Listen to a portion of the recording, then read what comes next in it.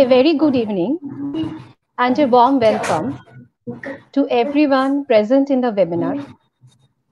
We are highly honored and delighted to host a two-day international webinar on Reliant and Emerging India post-COVID-19, organized by Department of Commerce and Department of IQAC in collaboration with Eastern India Regional Council, Institute of Chartered Accountants of India.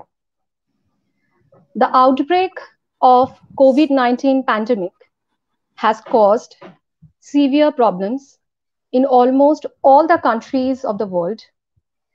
The government of all countries, doctors, experts, institutions, and academicians are all working together in the construction of a new path for future in accordance with the present scenario. With many countries initiating lockdowns, economic output in almost all the countries have seen a huge downfall. Unemployment problem is rising. Many people have faced this problem because of this economic slowdown.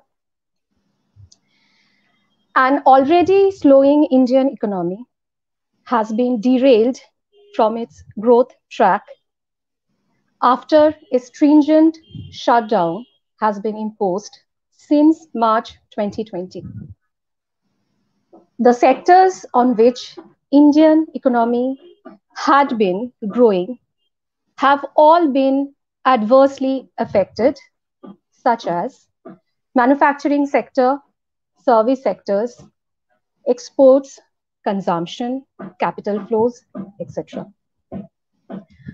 The role that India plays in the post-pandemic world will be determined by how we deal with the crisis now and how we emerge from it.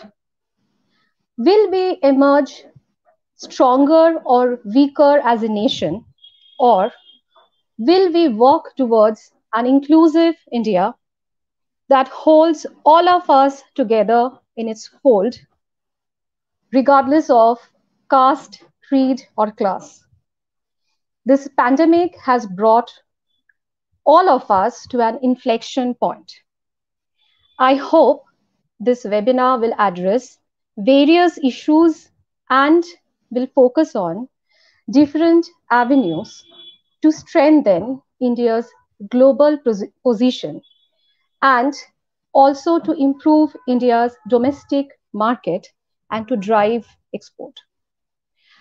I humbly request Professor Shormishta Dasgupta to deliver the welcome address to our dignitaries. Thank you for joining us. Over to Professor Shormishta Dasgupta. Good evening. Our principal madam has just informed us that she could not be present today for the webinar as she is stuck with some urgent work and where the connectivity is poor. So she requested us to organize today's program without her presence, and she will be there for tomorrow's session and will address tomorrow's session. So on behalf of her, I welcome all of you present for today's webinar. This is a two-day international webinar arranged by the Commerce Department and IQAC of Heramba Chandra College in collaboration with the Eastern India Regional Council of the Institute of Chartered Accountants of India. I welcome all of you and I wish everyone would enjoy the webinar. Now, it is our pleasure and we are honored to have with us today as a special guest, CA Mr. Nitesh Kumar More, Chairman of the Eastern India Regional Council of Institute of Chartered Accountants of India. By his consent, the webinar has been organized in collaboration with EIRC of ICAI, the institute, which is the second largest accounting body in the world. and formed under an act of parliament. It is really an honor for us to be associated with the Institute, and we wish to have a long standing relation with the Institute, especially that will be very much helpful for our students, and we that will benefit our students. Incidentally, in this webinar, out of the four speakers, three of them are members of the Institute. I would be, it would be great to hear a few words from our guest, and I request all of you to be present and attend the webinar. Sure, you will enjoy it. Thank you. Yeah, good evening, everyone. Madam Sarmishta ji, dignitaries present here and dear students. The topic for the webinar is impact of the COVID-19. In the post COVID-19, what is the impact which we are going to analyze, and what one can see. I would discuss some of the positive impact of the COVID-19. We had many times we had discussed, and we will be discussing about the negative impact of the COVID-19. But I would today, friends, will be discussing three major positive impact of COVID-19 on this world, on globally, that will happen. One, it will start work from home culture. Now, a company in the US, they can hire an employee who can work from his home in the Midnapur, in a in the West Bengal. So how this is possible? That COVID, this has taught us to adapt the technology, and now the many companies, they are hiring, and they are it will reduce the establishment cost of the company on the one hand, and on the other hand, the employees, they enjoying the home, their village and their town, and not moving to the companies that can work from their home, and they can serve to any company globally. So this COVID had taught this us, and this will give us the enduring benefit which will flow to this world even after post-COVID. The second is, friends, the virtual meetings. Friends, we were not adaptable to this type of virtual meetings before this COVID, but this COVID had taught, this lockdown has only taught this virtual meetings without wasting our time, without moving to one place to other place. Now any person in the world, they can have meeting, they can have seminars, they can have any type of talk which are beneficial for the all. This COVID, this is the impact of this COVID, friends. Then the government initiative. All the countries of the world, they have spent 10 to 20% of the GDP. Due to this COVID, they had announced the policy. And even India, our Prime Minister, he has dreamed of the self-reliant Bharat. And he has promised 20% of the GDP. And so many initiative has been announced. And each of the department of the ministry, each ministry is working on to achieve this dream. All the ministers, central ministers, state governments, they are working to achieve this dream. And their aim is now the self-reliant Bharat. Who taught this? The work from home culture, whether it is the virtual meeting, and whether the so many initiatives which the government has announced. It is only due to the COVID-19. It is the third positive impact, friends. So with this, thank you everyone. I wish this international conference a success, great success, grand success. And ICI is very, on behalf of the Institute of Chartered Accountant Eastern Region, I wish a great success. Thank you everyone. Thank you, sir. Now, I would request Shatadruti Chakraborty to introduce our first speaker for the first session.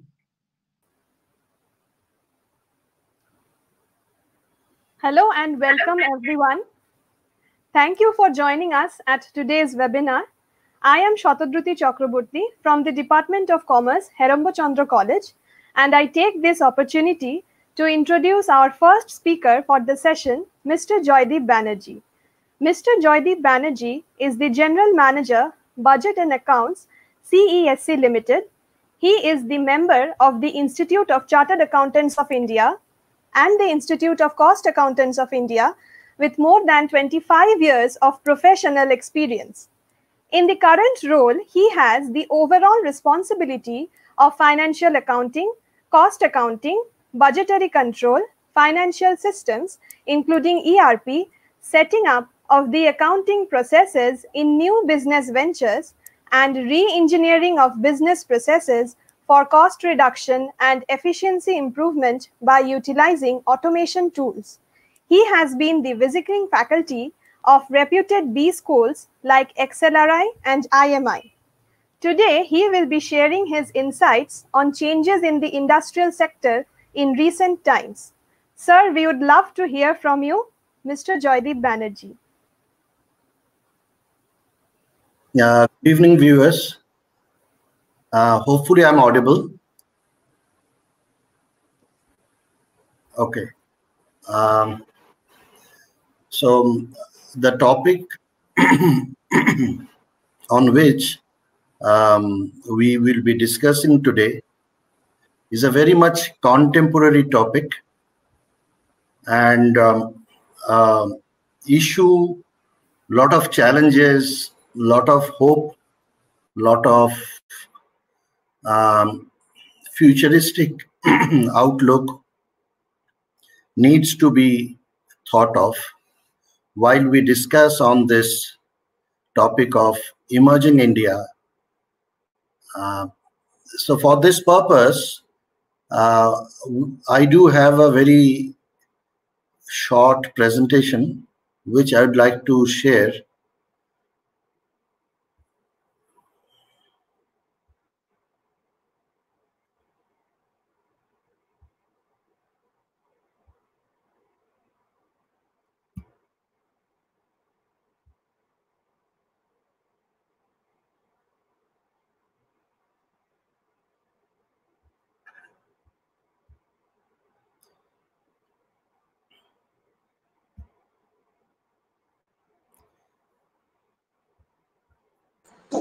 Yes, sir, it is right. Carry on.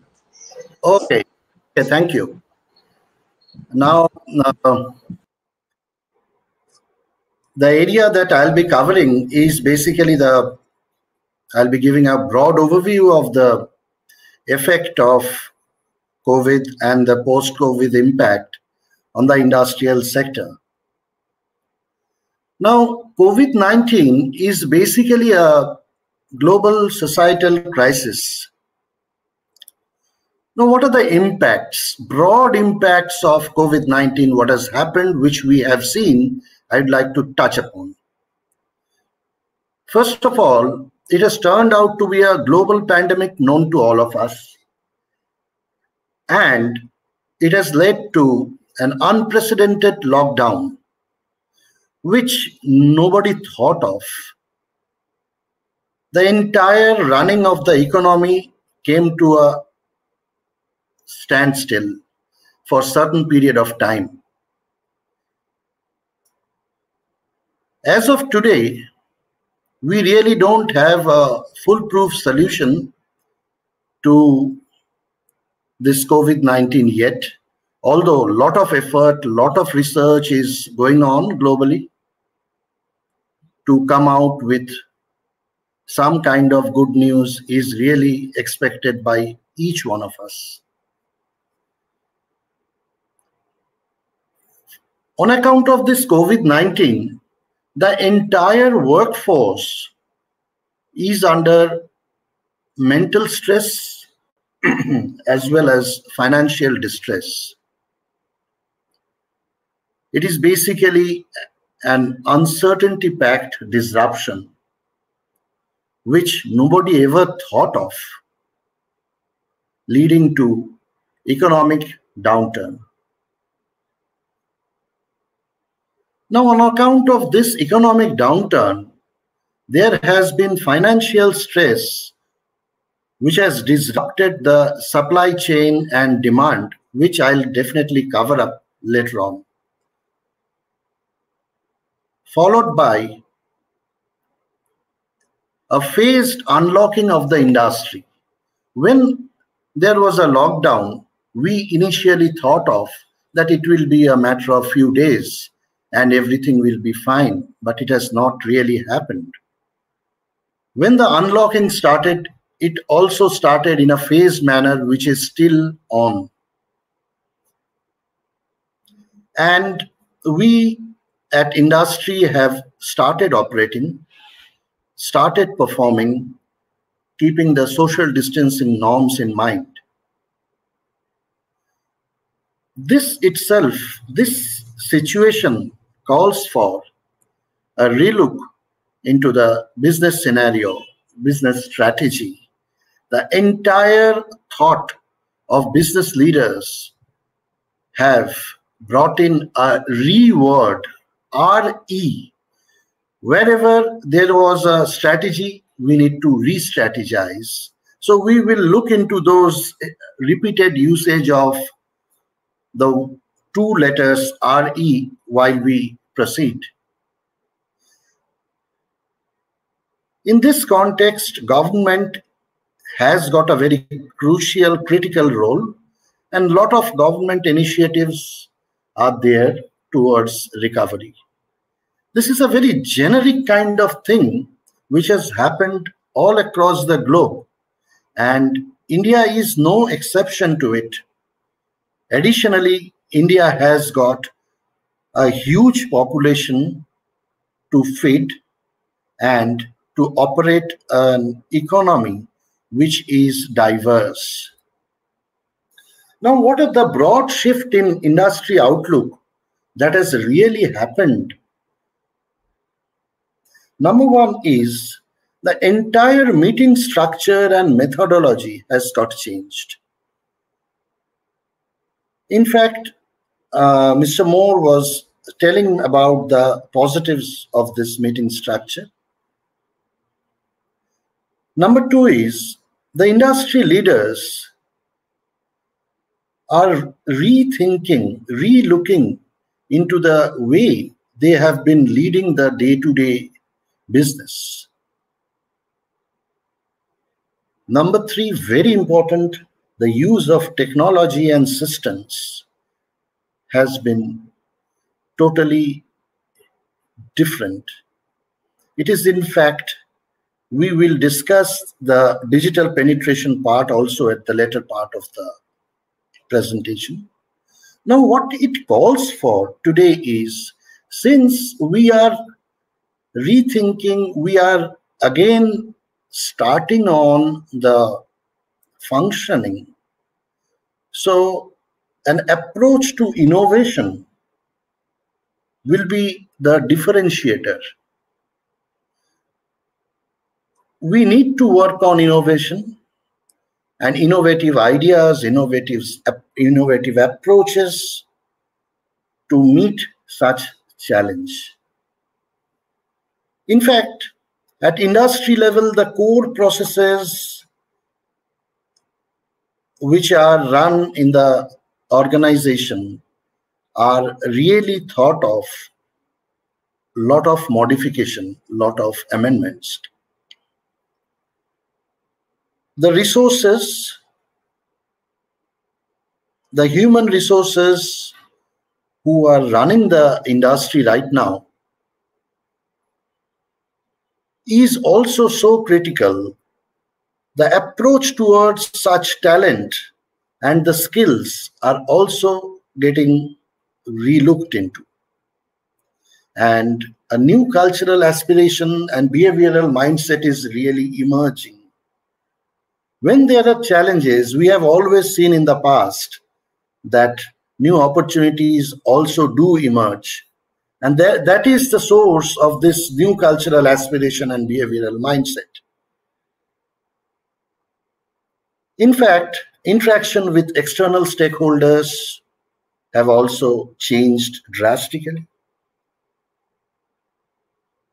The thought of product and service portfolio, which each and every industry typically used to plan of, is thought differently. And various industries are thinking of various types of partnerships in the broader ecosystem.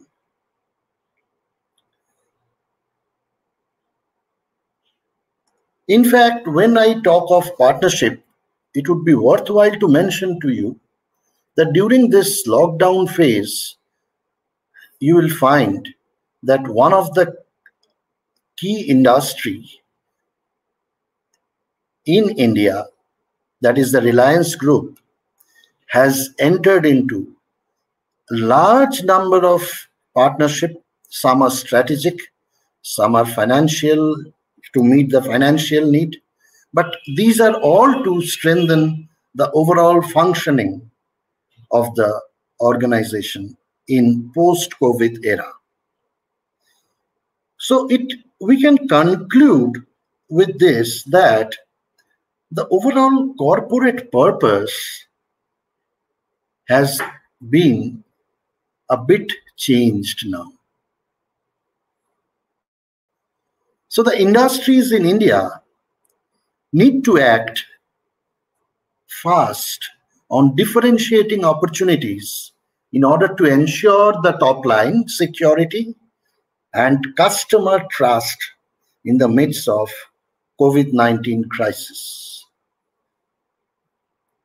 In this context, I would like to mention that when we talk of industry, there are a lot of sectors within industry,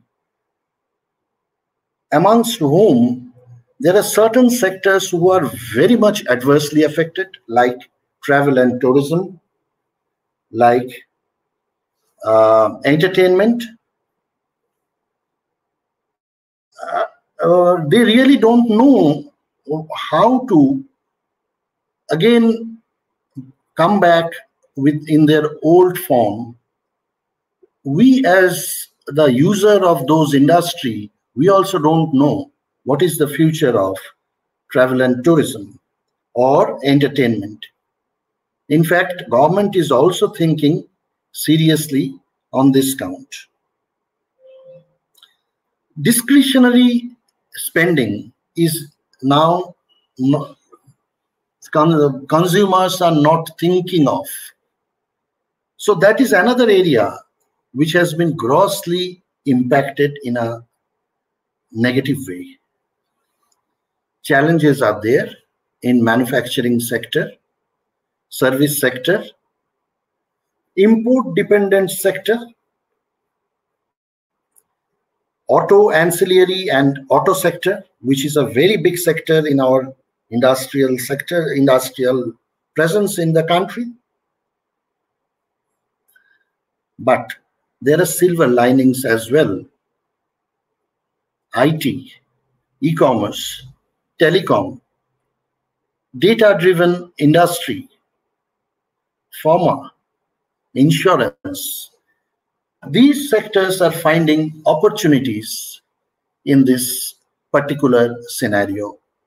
So each and every sector is thinking differently to remain floated and succeed in post-COVID era.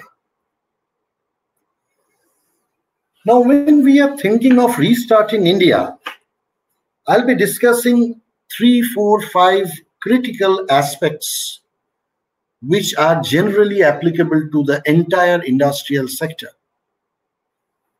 The first and foremost, which I'll be discussing, is the steering of top-line security and customer trust. Now, for any industry, it is really a challenge now to ensure top line. Now, what to do? How to remain relevant? For that, there are broadly three aspects. One is to re-strategize across sectors and geographies. Number two is reimagine operating models for new reality. And number three is redefine customer value proposition. Now, what does each area mean? When we talk of re-strategize across sectors and geographies, the first point that do come is that different sectors are expected to experience differential impact on output growth this year. As I have discussed, there are certain sectors which are very much adversely affected. Some are affected in part, some favorably as well, if we consider it to be an opportunity. Now, for those sectors where there is a tremendous negative impact, there is a need to de-risk exposure to high impacted areas. Each and every industry leader is thinking in this way. There are researches also which are going on how to de-risk, whether the thought process will yield result in days to come. Number two is global trade flow expected to alter in post-COVID world.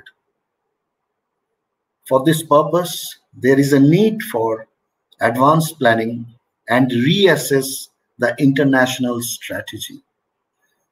So the import-export dependent industry needs to realign themselves after reassessing the international strategy of trade. And number three is the demand in India is expected to vary across regions based on the impact and propensity to buy.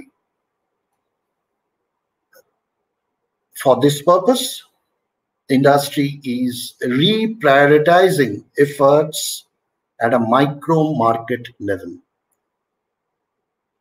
So whatever industry thought of at the pre-COVID era, they are now rethinking, reprioritizing, and reassessing to re-strategize across sectors and geographies. Now, if we come to the second part, which is reimagine operating models for new reality. For this purpose, each and every industry has understood that customer safety is becoming a top priority. If we are to retain customer, then customer safety needs to be ensured. So industries have started taking measures to rebuild customer confidence.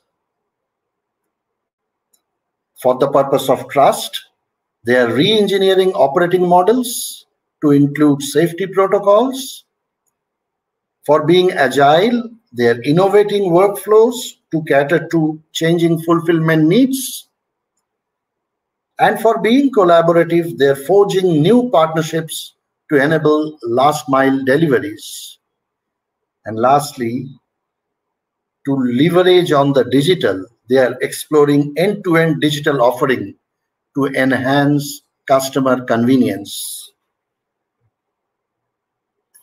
At the end of the day, each and every industry knows that customer is at the top. So whatever they are to do, they are to realign themselves to remain relevant to their customers. Coming to the third aspect, that is redefining customer value proposition. It is the economic impact which has started to reflect in the customer spend sentiment.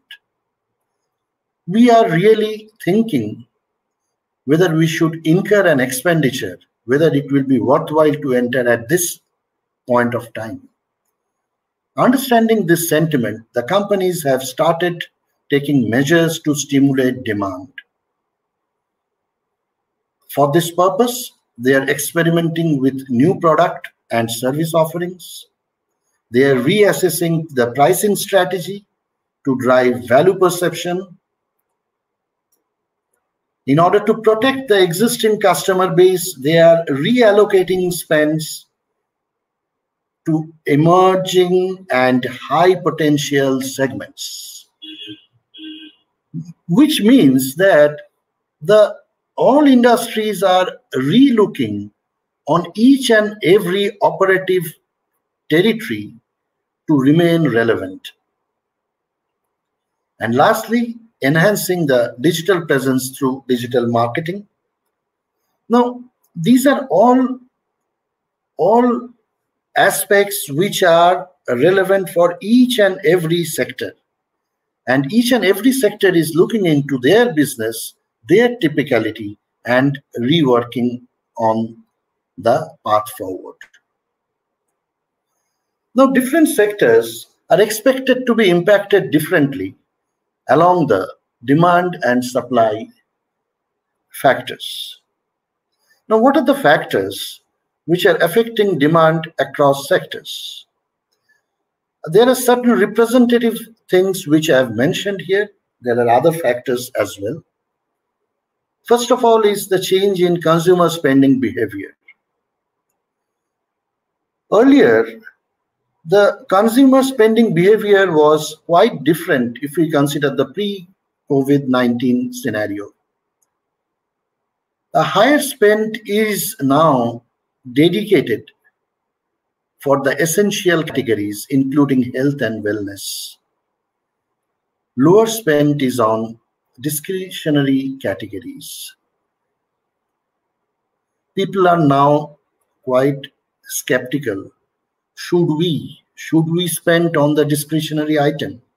Will we be able to sail through? Because the future is not really clear. There are lots of clouds in our long-term vision. Number two is the change in businesses' spending behavior. Lower spend on discretionary sectors and related activities have already crept into the business mindset. Because ultimately, whatever we are spending, it flows into the customer in the form of value proposition.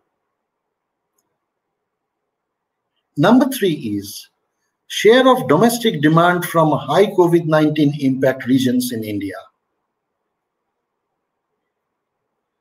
If we think of the areas where COVID-19 has been highly impacted,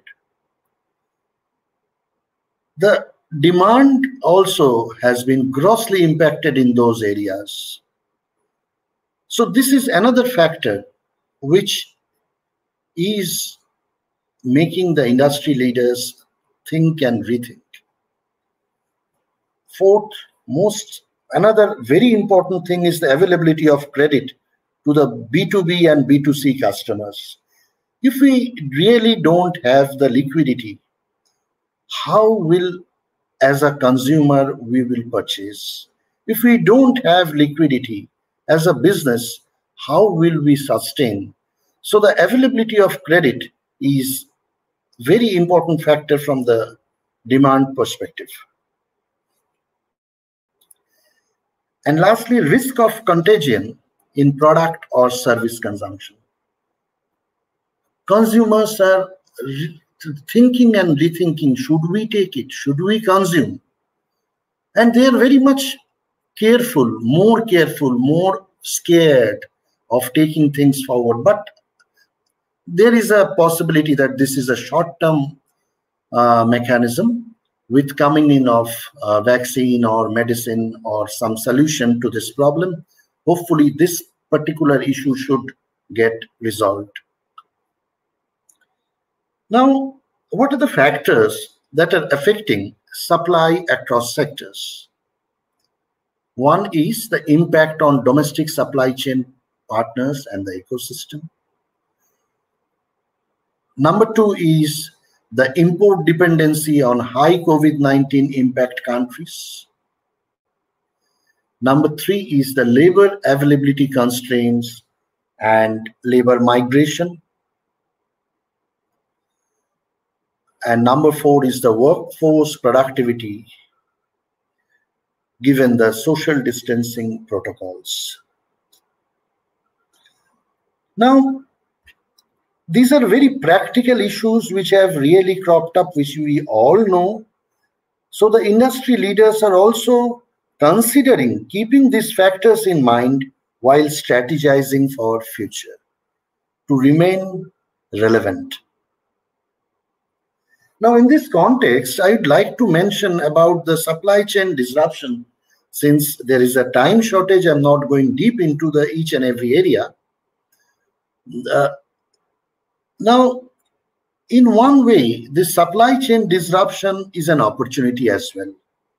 If we think of today's government outlook, government support is there to enhance capabilities that are there in the country to manufacture products within the country.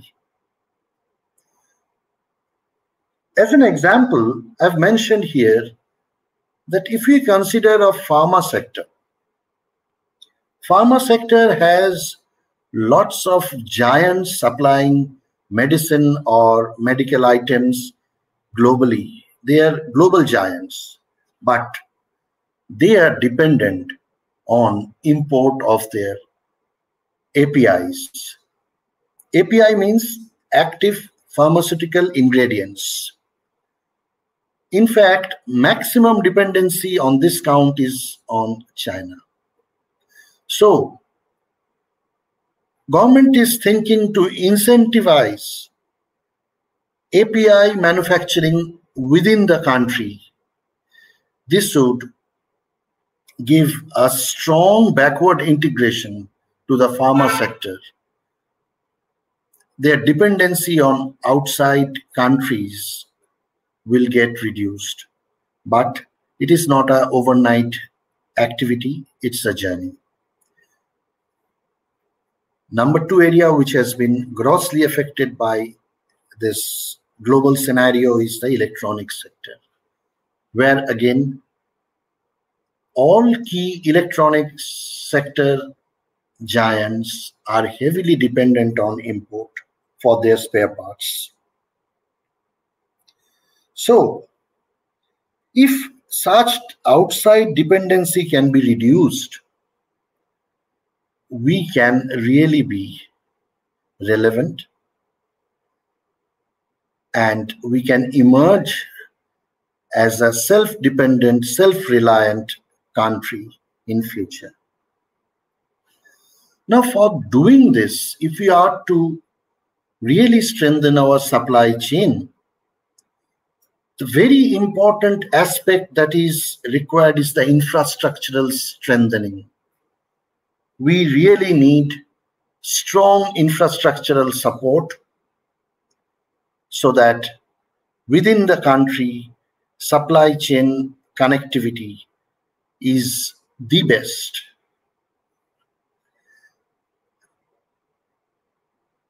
So far as MSME sector is concerned, since they are small sectors, micro and small sector is basically the sector which provides lot of raw material to various industrial sectors, but they need a support today.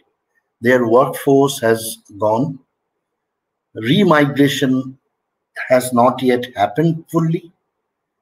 They really are facing a lot of liquidity crisis. So they really need governmental support, which of course government is working on. A lot of RBI directives are coming. A lot of initiatives are on to support MSME sector so that supply chain can be strengthened. And lastly, Indian economy to be open to trade with others without being dependent. Means we can import, we should export, but not being dependent on outsiders.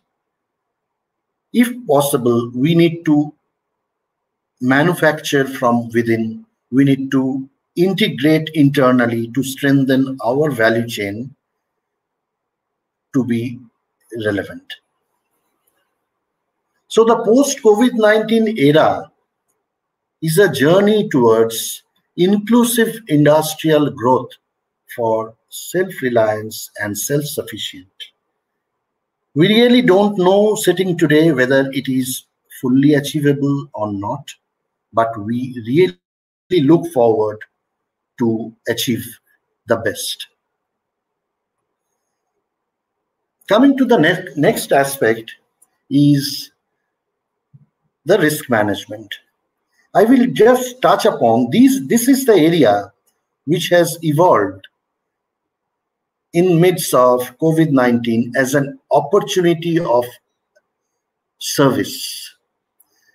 Since we are more digitally dependent, on one hand, the financial institutions are operating with a slash down rate which has been directed by the central bank, RBI, and RBI has been giving a lot of incentives to inject liquidity to move on. But there is a need to change the way financial institutions are running now. There is a need to adapt fast to this new normal scenario. Now the question that comes is how risk management needs to realign itself to the new realities of the post-COVID-19 world so that the financial institutions become robust and resilient. For this purpose, the first and foremost thing that is required is the need to be agile. If the financial institutions become agile to ensure alignment with the new realities of the operating environment, then the loans that they will be giving, they will become more performing loans. The financial institutions are working on to calibrate their risk appetite, opting for low risk assets. They are now becoming really careful while lending. The second point is, while there was a pre-COVID push towards digitization, but COVID-19 has accelerated the same. An increase in acceptance and usage of advanced analytics are expected across the entire banking value chain. These changes, coupled with the focus on increasing efficiencies and cost reductions, are expected to bring structural change in the overall functioning of the financial institutions.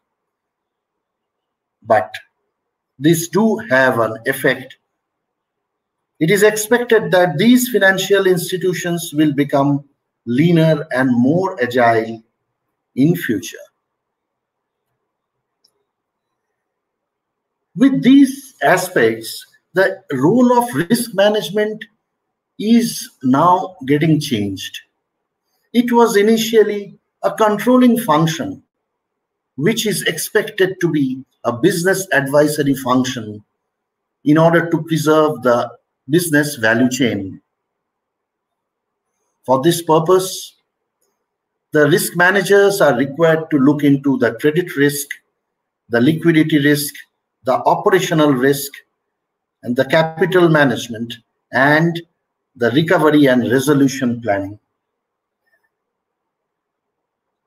As the financial business shifts from the traditional outlook, traditional concepts, data and real-time information-driven analytics are set to be the backbone of the new operating model. In fact, this reminds me of the one of the biggest industrialists of the country, Mr. Mukesh Ambani, when he spoke in the last AGM, that data is the ultimate, the thing for future. That is the reason why Reliance also have thought of gradually shifting from the core oil business to the Geo platform, which is purely a data platform.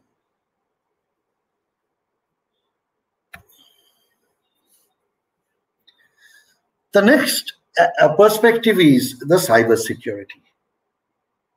While we are thinking of the extremely high usage of digital platform, we are simultaneously working from home. We are working from remote places. We are serving to countries cross-border clients. So the risk that we are exposed to, so far as cybersecurity is concerned, has enhanced. Broadly, it is cropping out of two major aspects. One is the lack of security awareness. When the individuals are working from home or from any space, it is a multi-usage of the same machine or the same infrastructure. And each and every individual is not fully aware of the security measures which are required to stop the cyber attack. The next aspect is the logical engineering, which is a target of the cyber attackers on the system and technology. If any organization is carrying any software which is dated or which is not having adequate security firewall, then it is becoming vulnerable and it is getting exposed to the cyber attack. So the new normal of remote working has put the focus firmly on cybersecurity, trust, and protecting data. COVID-19 has forced the businesses in several sectors by requiring them to confront their digital preparedness in tackling cyber threats head-on. There is no time. We need to act fast. We need to operate with the highest level of cybersecurity in order to combat cyber threat. In fact, in the post-COVID-19 world, cyber attackers increasingly seeking to exploit the vulnerabilities in an organization's security infrastructure that the shift to remote working has exposed to. So each and every organization is giving their necessary thought. They are investing on this in order to protect themselves from cyber attack.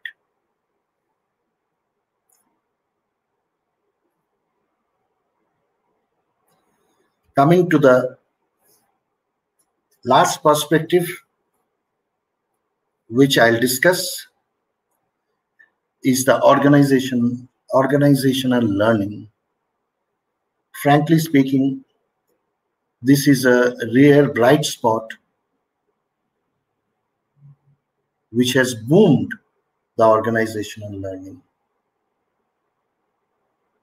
Although COVID-19 pandemic has turned into an unprecedented humanitarian and economic disaster. Now, if we look at how the organizations are conducting their learning and development activities, I have mentioned here three trends which have emerged in the organizational learning. First one is COVID-19 crisis has highlighted the potential of digital learning. The physical learning opportunity today no more exists, but we need to impart learning within the organization to make our resources relevant and perform at the desired level. So everything has moved to online platform, including the field staff training. With this digitization, the geographical distances were rendered irrelevant, and trainers, especially for niche domain, have become readily available to the entire globe. Whoever is a specialist, you can reach him and you can bring him and you can take advice from him remotely. This environment, this mindset was not really there earlier in an organization. Second point is the change in the learning agenda. A boundaryless organizational learning has emerged. Whoever wants to learn within the organization, the entire repository is available within the organization in various forms, and it's getting updated.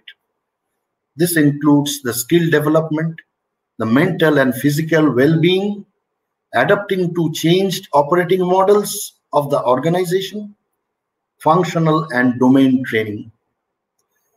So it is itself becoming a big repository of data available for knowledge, whoever wants to take. Now the challenge is there, so far as this learning is concerned, is whoever wants to have. In an organization, if somebody is reluctant on this, that there is a direct effect on his or her performance. So the human resource is now getting compelled to adapt to such learning philosophy. Third point is the efficiency jump in learning and development. It has been observed through various researches within the country by BCG, KPMG, and various other research organizations, is while the learning and development budgets have been reduced 25 to 30% across the board, typical metrics like coverage and training hours are on track and will see a significant increase by the end of the financial year. This change is perhaps an irreversible change for greater learning, which is expected to increase with more and more of technology penetration to the last mile. To an organization, this might turn out to be a cost-effective measure in the long run as well, to impart same level of training at a much more controlled cost. So COVID-19 pandemic has forced the companies to shift to digital learning, leading to massive efficiency gain for learning and development. But this efficiency is not enough as a differentiator. To emerge stronger, the L&D teams will have to focus on how to harness the real power of digital and sharpen their insights to create learning that impacts both the individual and the organization. This is really a radical change in organizational learning mechanism. So with this, I would like to conclude, and thank you to all of you.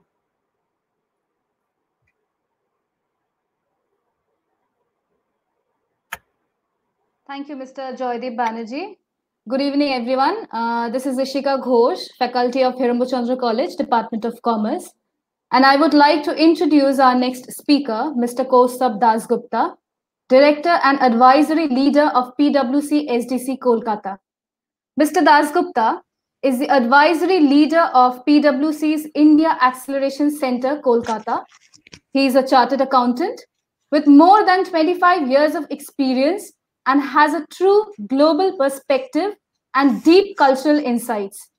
He worked with clients all around the world across multiple industries to provide solutions on broad range of advisory services, including strategy and management consulting, data analytics, mergers and acquisitions, valuations, internal firm projects. His current role as an advisory leader includes strategic planning, stakeholder management, change management, where he leads a team of more than 1,400 diversely qualified professionals and thus is involved in building tomorrow's leaders. Today, he'll be sharing with us his expert opinion on the overview of the changes in the service sector. So without any further ado, I request Mr. Dasgupta to enrich us with his opinion. Mr. Dasgupta. Yeah, thank you, Professor Ghosh. I hope I'm audible. Yes, sir, you're audible. Just maybe I'll present my screen. Is the screen visible now? Oh, sorry, I just need to share the screen. Bear with a moment.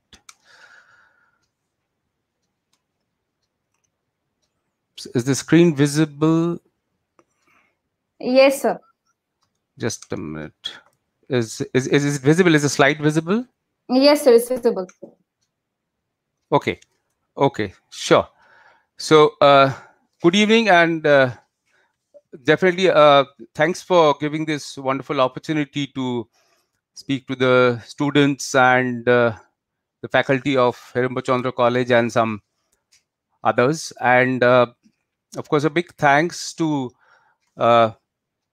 Banerjee, because he so well set up the context of the industrial changes and how the self-reliant economy would be poised, and the very certain the underlying changes that the economy overall would be going through, and particularly from an industrial perspective, really sets the context.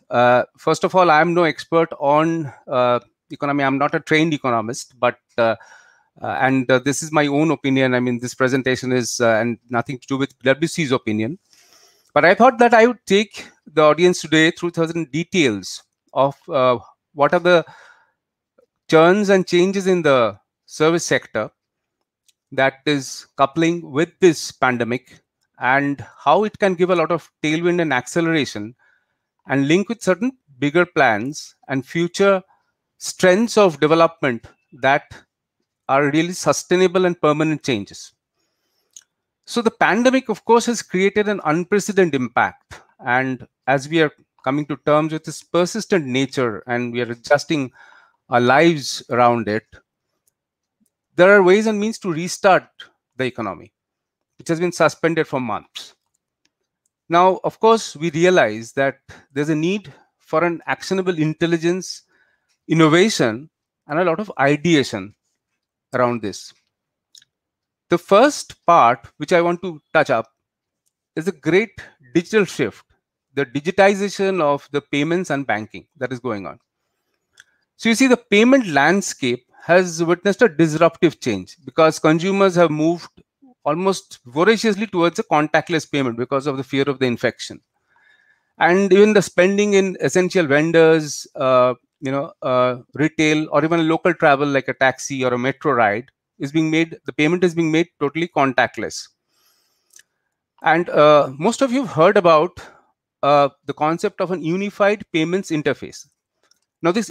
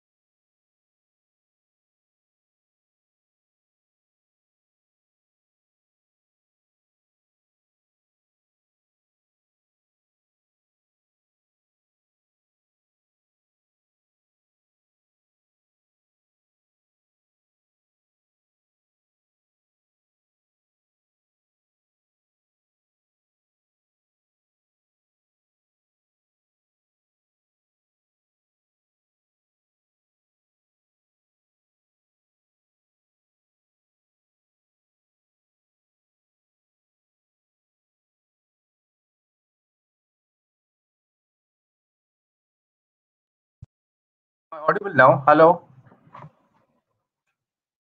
Hello, can you hear me? Okay, can you hear me now? Thank you. So let me just start all over again. I think the headphone is creating a bit of a problem.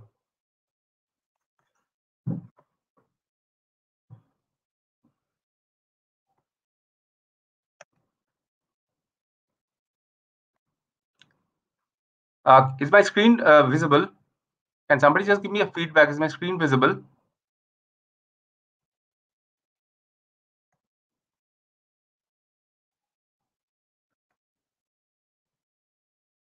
Just a minute, please. 1 minute, 1 minute.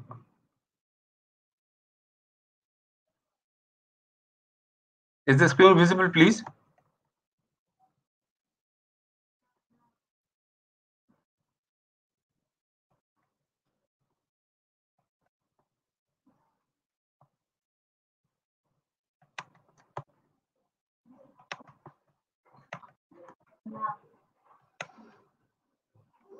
আমি তো তাহলে পড়তে কালামকে বলবে স্ক্রিনটা share করতে।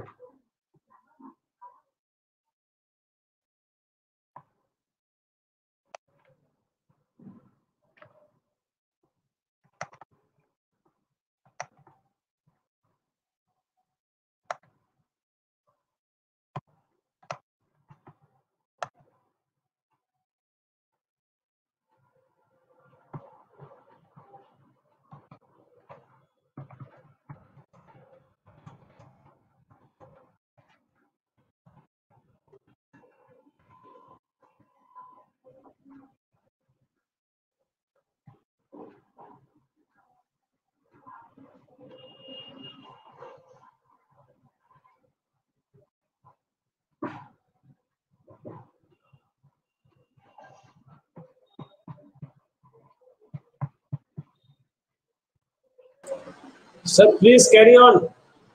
Share screen. Are you presenting or shall I present? You are presenting, sir. And it is visible, right? Yeah. Okay, thank you so much. So sorry for those technical glitches. So the payment, so the National Payments Corporation of India is owned by the Indian Banking Association and some other banks. You see, the UPI it jumped in its transactions from an Indian from a 6,900 crore to almost a 21 lakh crore. That gives you an idea of the rate at which the digital payment economy has been growing in India. If you include the other channels like an IMPS and other enabled payment services and RU payments, etc., you would figure out that it takes a tally of almost 40 lakh crore, and but that is almost a monopoly for this particular corporation, the National Payments Corporation of India. But if you see the adoption of digital payments, there's a huge disparity between the urban usage of digital payments, which is almost like a 44%, to a rural payment, which is merely 16%. So that definitely gives us an idea that in India, cash has been the king. And to give you an idea, the currency in circulation, that rose almost at a compounded growth rate of 10.8%, which is close to the GDP growth rate between that period. If you look at from the period FY 15-16 to FY 19-20, the rate at which the currency in circulation grew was very close to the GDP growth rate. And if I quickly look at the ratio of cash that is withdrawn as a ratio to GDP, India stands at a 49.3% as compared with the Singapore at 16% or South Korea of 4.1%. Now, definitely in a very recent change, RBI decided that it is time that they kind of not take the monopoly of the National Payments Corporation of India, because not for any other reason, but one of the main reason is that if you depend on a single entity to cover almost 1/5 of the world's population, that would be an insurmountable task. So they have allowed very recently to form umbrella entities with interoperability. So the consumer can move from one particular service provider to another service provider. That would, of course, mitigate the risk and ensure a very stable operations. So with this, the whole idea is to set up and grew this manifolds to make sure that the digital payments would cover up the Indian population and break through and make India one of the most fastest digital payment growing economies of the world. To give a recent trend, if you see 80% of Indian consumers actually falling in the age group of 56 to 60 years show the highest usage of digital payment channels, which is followed by the age group of 36 to 45 years, around 83%. So that clearly goes also from our experience that the pandemic has got the people initiated more into digital payments, and this can be leveraged to cover the huge Indian population and kind of take a big jump towards this great digital shift that would help the economy to grow and create much more employment and a lot more other benefits which are associated with that. Now, another look at the banking sector. The banking has been growing through a lot of automation. The whole way the banking is to operate earlier is going to see changes.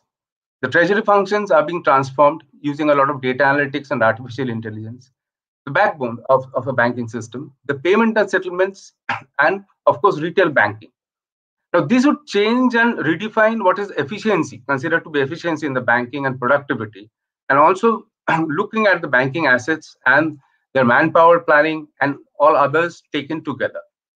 Because in the retail banking sector, the customer would prefer to conduct his banking mostly from home, embracing technology. There'll be a lot of more embracing of technology and expect a quicker execution. So perhaps topping up to all that, conceptually, in a very recent news, it came out that India is also looking at to adopt a digital rupee. Of course, this has not been finalized, but the central bank-backed digital currencies, or a CBDC framework, where this is like a Bitcoin using a blockchain technology that you don't have to at all have a bank account to be owning digital currencies, and digital transfers won't require any kind of banking system. And with the UPI and the digital payments coming up so strongly, a CBDC or a digital currency altogether is an idea perhaps which has come, whose time has arrived. And it would, of course, make things cost effective. It would prevent counterfeit and big money laundering and the scams like Yes Bank and other ILFS, etc. Scams that we've seen in the recent past would be definitely taken care of through this system. But of course, this is a very different topic altogether. Looking at certain other sectors now, before I come to e-commerce, let me tell you that in the recent media reports, some of the sectors that have started getting a lot of investments are around life sciences, biotech, and technology. And perhaps I'm going to focus my discussions around technology and mostly around the e-commerce technology and edutech. Now, RBI has also defined that though the technology companies had a very bad year because the corporate technology spending has gone down drastically, but there are significant pockets where the technology companies can do well, and a lot of business would pick up in those areas. And perhaps it gets related to some of the recent rise in the stock market prices of such the tech giants in India. So let us see that what is the e-commerce ecosystem going to do for technology, and where the technology companies as a service sector are going to play a bigger role. See, the ongoing digital transformation in the country is expected that India's total internet user base would go to about 829 million by 2021. Of course, subject to certain infrastructure and telecommunication implementation. But much of this growth of this has been triggered by the increase in internet and smartphone penetration. And this growth also relates to the e-commerce, the growth of the e-commerce business that we are talking about. And the Indian e-commerce market is actually expected to grow to an almost US dollars 200 billion by 2026, as of 38 billion in 2017. So if you see from 17 to 26 in those 8 years, the kind of growth that e-commerce is going to see would be phenomenal. And the whole first-time users, online users, there's huge changing in the consumer buying pattern. which Joydeep was also referring to, would lead to an increase of the change in the business models, and there will be a digitization of the retailers and brands. And we are already seeing certain brands and retailers which were not in the market earlier through their online mode or through a direct consumer D2C mode, are constantly launching portals and options for customers and consumers to buy directly from them. So these whole launching of portals, the whole technology transformation that's going to go through, which is going to be fueled by the growth of e-commerce, is definitely a big scope for the technology and the technology services, the IT services, to have a lot of growth in its own terms. And we can see a lot more self-reliance and resurgency happening in the areas of technology. Moving over to EduTech. Now, we are all, particularly in this seminar, are seeing the need for the presence of technology, or how technology is going to transform or aid the present delivery of education altogether. To give a small example, you've all heard about Byju's. In less than 4 months in this lockdown, the company added about 20 million new users. Contrast to the first 4 years, they added 40 million. 40 million took 4 years for them to come. And in the 4 months, they added 20 million new users. The online education market in India is poised to grow by US dollars 14.33 billion with the annual rate of growth of over 21%. Of course, the increased penetration of internet and smartphones are the major factors driving this growth. But of course, let's also come with a caveat that this won't happen if the lack of infrastructure and essential learning environment can be big restraining factors. Even in the area of higher education, the space has huge opportunity to grow tenfold by FY25, benefiting from the tailwinds that is caused by COVID. And it is our day-to-day experience as teachers, as students, as parents. We can understand that what it means today to conduct classes, to conduct exams, and deliver that education to our students. And there is the recent new education policy. It also talks about online education, and this regulatory developments and that tailwind from COVID is definitely going to drive this sector, particularly the need for very reliable technology to deliver education and conduct exams, etc., and humongous. Another area that I wanted to touch upon is telemedicine. Now, we have all seen and perhaps had some brush with telemedicine during this period of lockdown and COVID. To give a context of a bit of a data, the Ministry of Health and Family Welfare data says that there is an 81% shortage of specialists at community health center. Now, don't get me wrong that is not, telemedicine is not the only solution to it. Solution to a very robust healthcare is the reliability of it, the affordability of it in our country, the quality of the healthcare around, the quality education, which is absolutely not undermined. But what telemedicine is going to do, changing of those preferences or shifts, or try to broaden that shortage at times, is something that would be very interesting observation. There was a change in habit. In most of us, we preferred not to go to the hospital or to the doctors or even to the local doctor's chamber, but perhaps use the phone or various platforms like Practo or some other platforms where we could consult a doctor. Now, perhaps this habit is going to persist in the new normal that's going to come.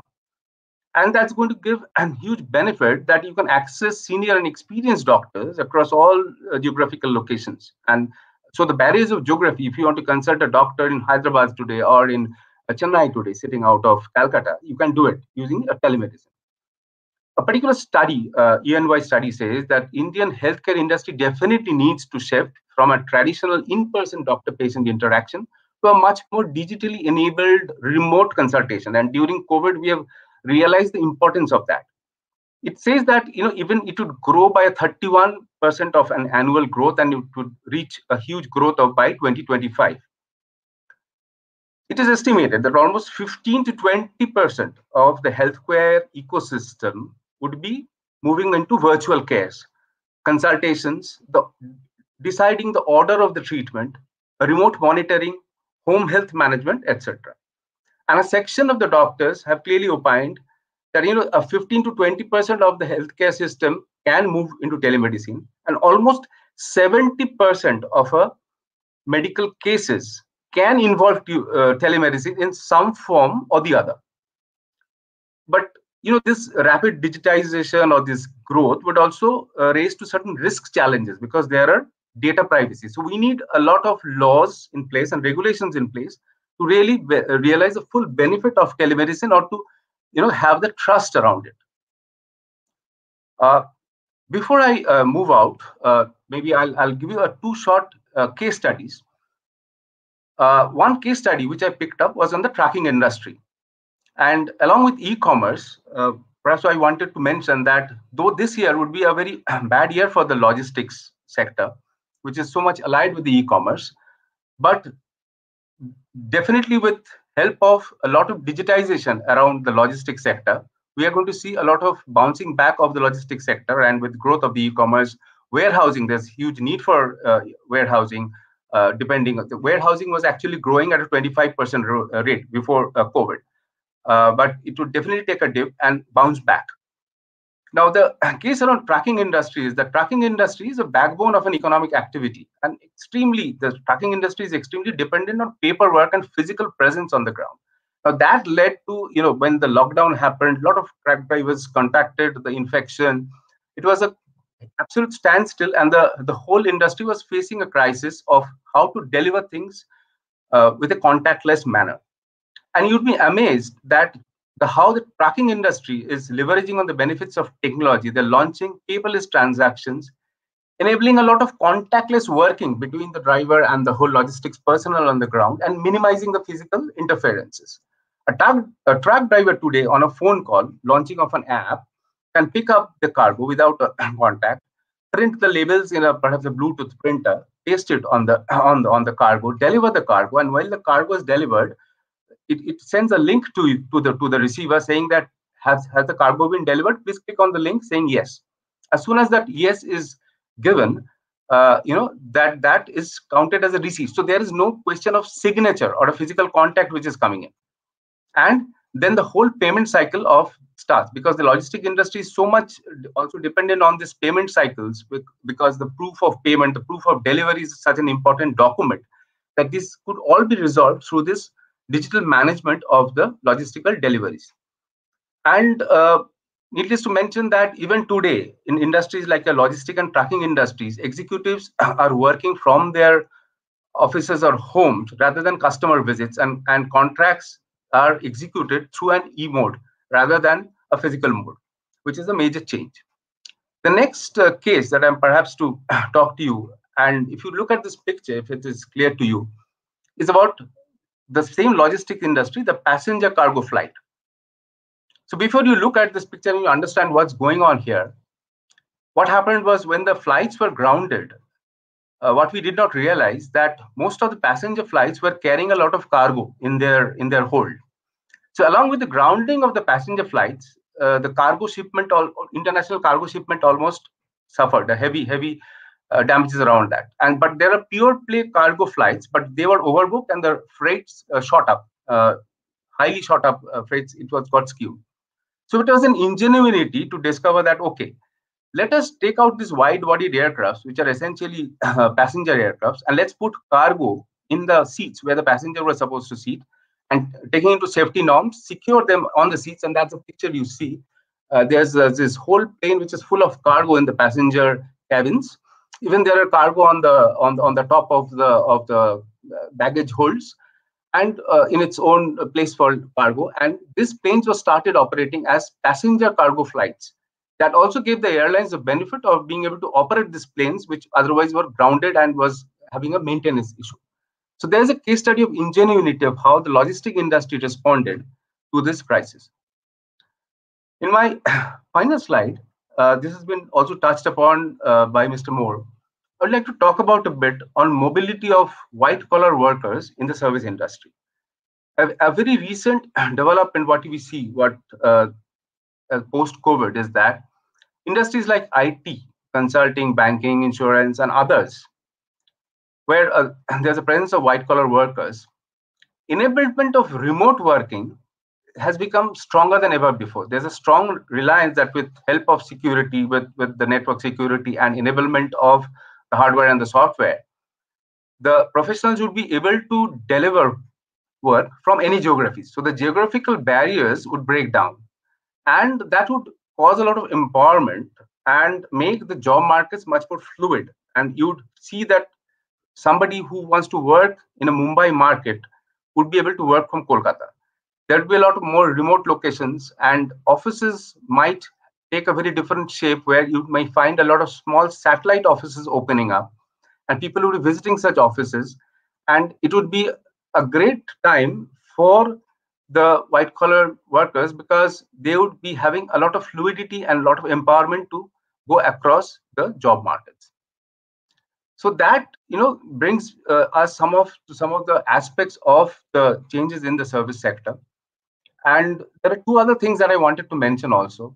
India is supposed to become one of the vaccines hub in the world. We are all hearing about how India is supporting the global vaccine programs and manufacturing of various vaccines. Now, these vaccines also require a lot of cold chains.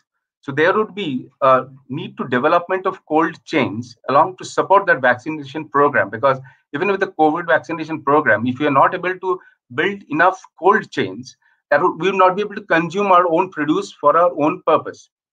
So once that happens, this whole building of these cold chains, a part of that capacity would also get released for other purposes, like retail, like fresh food, farm produce, like other healthcare services.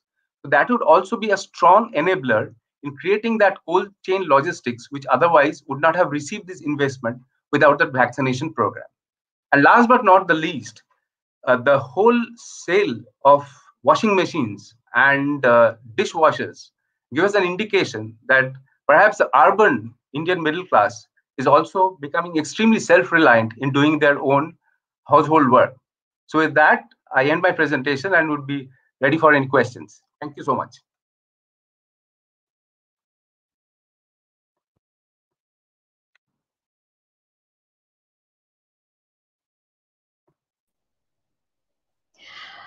Thank you, Mr. Joydeep Banerjee and Mr. Kaustubh Dashgupta, for such enriching and informative speeches on digital learning, on the areas like digitalization of payment and banking, edutech, telemedicine. So definitely, we will be self-reliant in coming days. Next, we will start with our question and answer session. The moderator of such session are Professor Ishika Ghosh and Professor Nirupam Dash, Faculty of Commerce, Heramba Chandra College. So over to the question and answer session. Thank you, ma'am. Joydeep Banerjee, sir, we have a question from the audience. Can I put the question, sir? Yes, please. Am I audible? Yes, sir, you are audible. Okay. Sir, the question is from Rahul Garg, that how the government and the industry generate new jobs for the employees who lost their jobs due to COVID-19, and what steps can be taken for that? It's over to you, sir. Just a minute. Let me just go through the question. Sir, again, I repeating the question. Okay. How... I've seen. Okay, sir. Thank you, sir. The question is from Mr. Garg, right? Yes, sir. How the government and industry generate new jobs for the employees who lost their jobs due to COVID-19. What steps can be taken? Okay. See, this is a issue where the entire economy is thinking and rethinking. There are various facets of this particular job restoration. One is, if the industries can reach to the pre-COVID level, or if they can exceed that, they will always need manpower. So in order to get back the job, the number of job requirement will always be restored if the production capacity of industries gets restored. That is one side of the story. The other side is, it is not only the employees who have lost the job. I would look at it from a bit different angle, That is, if you look at the post-COVID era, the job nature, if you differentiate, one is the routine type of jobs, the other one being the skilled jobs. One is the routine type of job, the other one is it is the skill job. Then there is a possibility that routine job requirement will gradually get a bit reduced, because more and more of digitization, more and more of artificial intelligence, more and more of technology, there is a possibility that the job requirement of the routine nature will get transformed to more and more requirement of skilled job. So my advice will be, if you are having a futuristic outlook, you anybody who wants to take a job in future need to develop a skill which is relevant. In fact, government is also bringing in lot of measures to restore it, but the factual bottom line is such that more and more skill is required to deliver, because our outlook, the Indian economy's outlook from the futuristic perspective is to be self-reliant and export the surplus to outside world, to be more strong in supply chain, which I said, those things will bring in additional job requirement. Hopefully this answers the question. Thank you, sir, for your expert opinion. Sir, you have another question, sir, from Navendu Bonik. Can I put the question, sir? Yes, please. If you can put it here also. Sir, what he asked that, do you think that without purchasing power of lower level people, MSME sector may prosper their business and industrial growth? See, this is a very basic requirement, that purchasing power of all individuals must improve. It is not a matter of MSME only. I would say that consumption will be impacted unless and until purchasing power improves. MSME is no exception to that.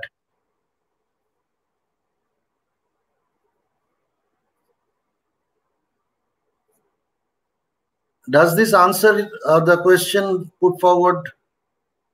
Thank you, sir, for your opinion, and this is really helpful for us to follow the post-COVID situation. So our audience have been suggested to put their question in the chat box, and will deliver your question to the expert resource person. So we are requesting our audience to put your question in the chat box if you have any question. So the next question is to Mr. Kostab Dashgupta. It is from Mr. Otishman Lahiri. He is also a faculty member of Heramba Chandra College. And his question is, whether telemedicine is going to replace traditional medical sectors in the coming days. If so, whether it is feasible in India to start such thing. Hello. Can I be here? Sir, you're audible. Sir. Hello.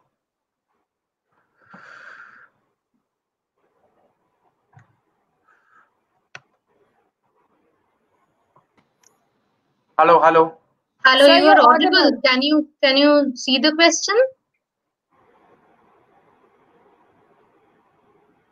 Can you see the screen?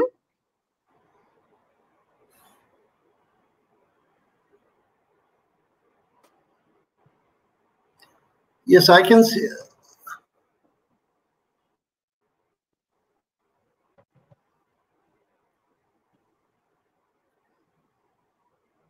I think if Mr. Banerjee can carry on.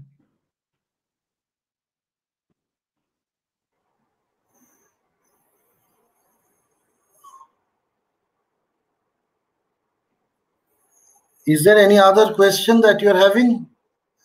Do you want me to answer this or Kaustubh?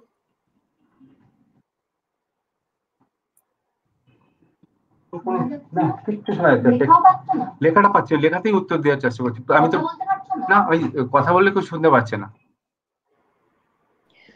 Sir, you are audible.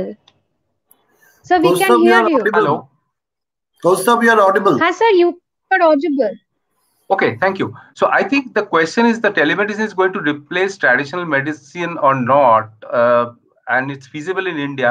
Definitely the feasibility, there's no doubt about the feasibility factor of it. But it is the traditional medicine sectors are, the telemedicine is going to combine that with it. For certain consultations, you need not go to the doctor at all. And it can be done over telemedicinal conferences, and a lot of interim checks, or say a need to go to the hospital for a checkup.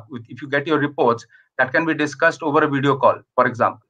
So that would reduce the number of patients visiting the hospital, reduce the chances of infection, and put a lot of less pressure on the hospital system to accommodate more serious patient on that particular day than a relatively follow-up patient, etc.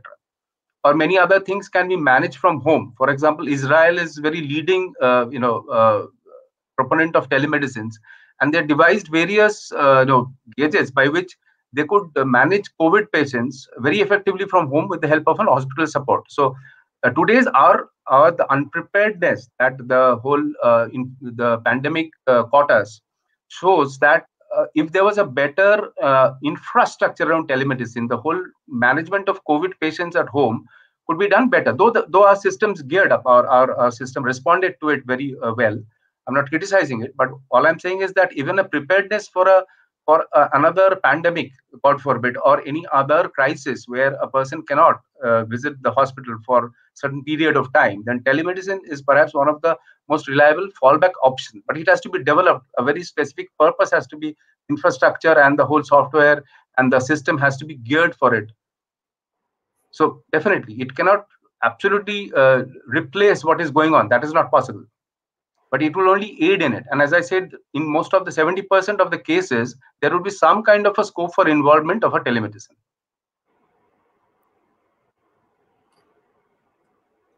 Sir, we have another question to Mr. Kaustubh Dasgupta.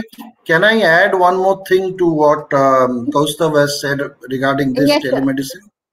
Yes, sir, please. See, what has happened really is, it is not so, the intent has never been such to replace the physical medicine supply with telemedicine.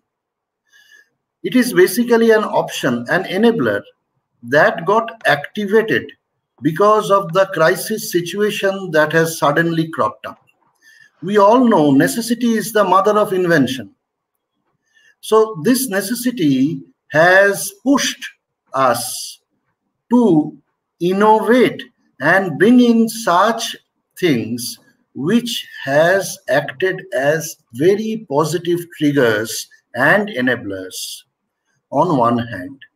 Secondly, if you think of the health sector today prevailing in the country, so far as the cities are concerned, they are reasonably getting the health support. But if you go deep into the interior, the rural sector, do we really have that much of healthcare facility in the rural sector? This can act as an enabler to those people who are staying in the rural sector as well. So with the data becoming the primary enabler, once the digitization penetrates the various rural sectors, these are offshoots of data. These are opportunities that emerged. We can take it from this angle as well. Over. Thank you, sir. There is another question to Mr. Kaustubh Dasgupta from Mr. Suraj Sharma. Will introducing new bylaws for such digitalization will be sufficient, or any other measures for safety of data can be taken? Just want some more measures if possible.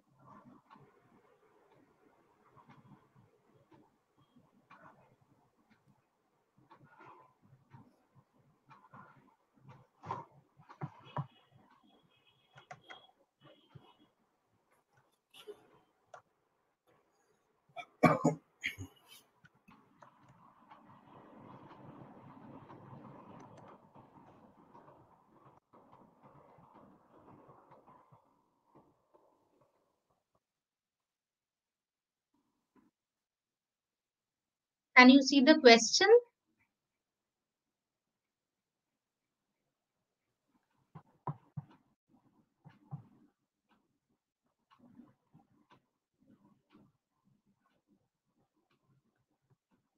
I'm sorry, because of the audibility, I'm in an extremely difficult position. But bylaws of digitalization of the safety of the data. The question is the safety of the data would have to go through compliance checks, and and organizations would have to be heavily penalized, and there has to be clear-cut organization systems by which the safety of the data is adhered to. And we have data protection laws in very strong data protection laws across US and Europe, and we have such laws also in our country being introduced. But a lot depends on the business entity to be able to equally store that data, make it subject to audits, and make it as an organization culture that that data is never compromised with, and build up an adequate information security lockers, and I mean some other password protections and some other rings of protections to ensure that no data leakage happens. But definitely bylaws and rules would not be enough. The organizational response to such compliances and a strong audit system would happen. But remember one thing, that if the reputation of the organization is at a stake of being able to not deal with that data sufficiently and with the right conservation and compliances, then perhaps the business model of that organization would fail. So here that is extremely important. So organization would respond to that extremely severely to be able to protect their business models.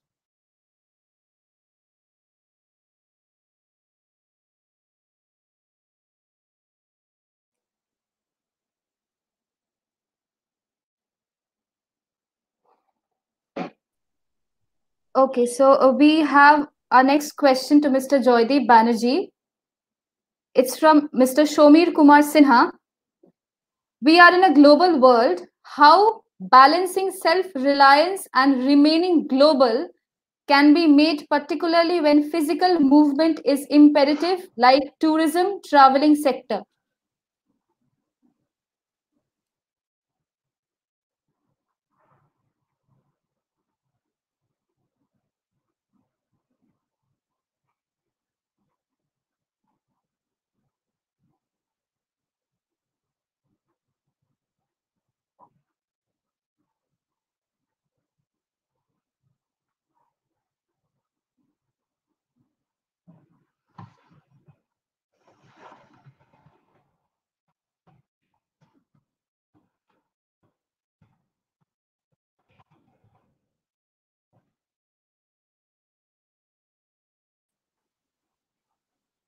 We can't hear.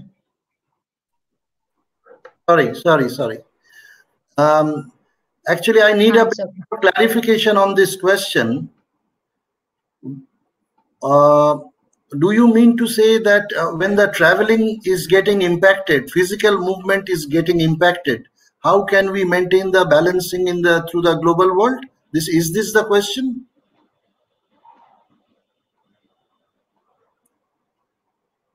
It seems this is the question. The point is, it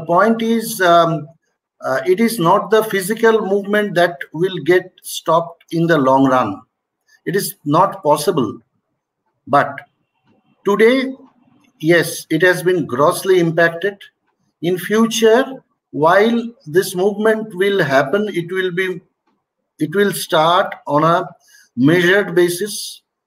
It will be on through various protocols, and it will be restricted. But that will not stop an economy from being self-reliant, because when you are strengthening your own value chain by increasing the productivity of the supply chain, your requirement of import gets reduced to the extent you are having the capabilities. If you go beyond that, imports will happen, and whatever excess production you make beyond the requirement of self-reliance, that you can surely export. And for that, any kind of communication, as we said, we have been saying that data is playing the most critical role of connecting across the globe.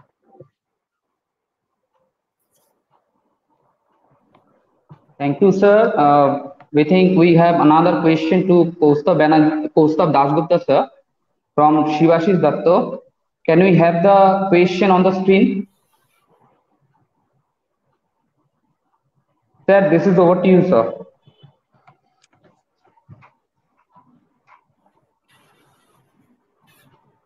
Yes, I think that's a very great question, that artificial intelligence or cloud computing have positive influence on marginal people remaining in the bottom of the pyramid. Now, of course, now these advancement of these technologies are not going to be in the forefront of solution of solving those problems. Those problems would have to be solved through broader economic policies that are adopted by the government, the economic reforms, and under the current situation, that the packages, etc. So it's a more of a governance and a political issue to get the marginal people up that ladder.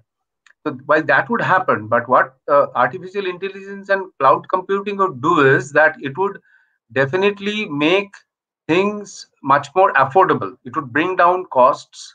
It would increase the scalability of achieving such challenges and cause a lot of faster turnaround times. When it causes these benefits into any particular process, then it definitely delivers that value that the business is looking for. And when the business gets the value at certain lower cost or at a certain speed, that definitely is going to make its value proposition back to its customers much more better. So ultimately the customer is going to gain. So the individual you're talking about would have certain purchasing power, definitely, or would be beneficial to certain government programs. Now, artificial intelligence and cloud computing would be used by the government or the infrastructure or the police or the administration, anybody. So the technology itself would be a very big enabler, whether the private sector uses it or the government sector uses it. So definitely that would be helpful.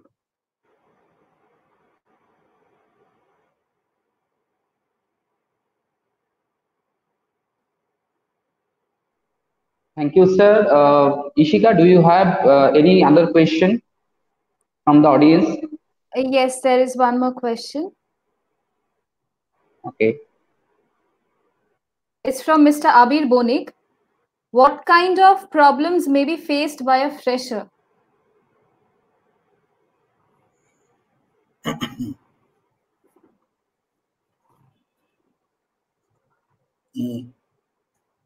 Kaustav, are you answering? Again, I'm having an audio problem. I'm not sure if Jyotik is answering it. Okay. Can you just put the question on screen once more, please? What kind of problems may be faced by a fresher? See, it's a matter of fresher's perception. What fresher wants, that is most important. If fresher just wants a job, will just go to office, do some routine job, come back and do some kind of adda, then such kind of jobs will shrink. If our economy really prospers to the level where we want to take it, if we remain where we are, maybe that level may continue. But if that fresher really wants to contribute to any organization and in turn to the economy, he or she will have ample opportunity to grow his or her skill and deliver in various forms, even can turn out to be an entrepreneur. There are a lot of startup motivations given through government initiatives. They can contribute there. There are a lot of skill jobs which will come up, lot of new avenues which are opening up. So basically, it is a shift of entire mindset, entire thought process. That needs to be kept in mind. We need to adapt fast and be agile.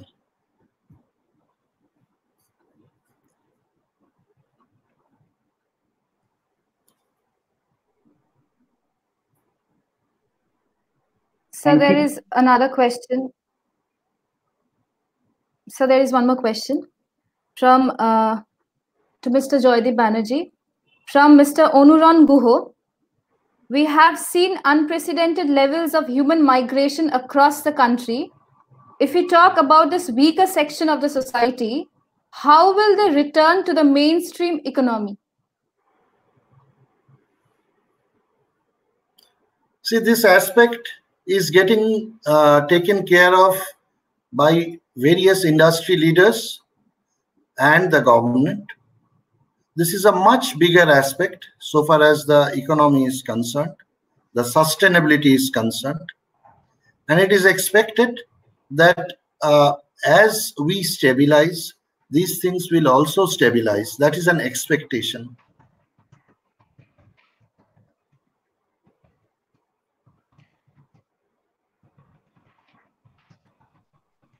Thank you, sir. I think we have.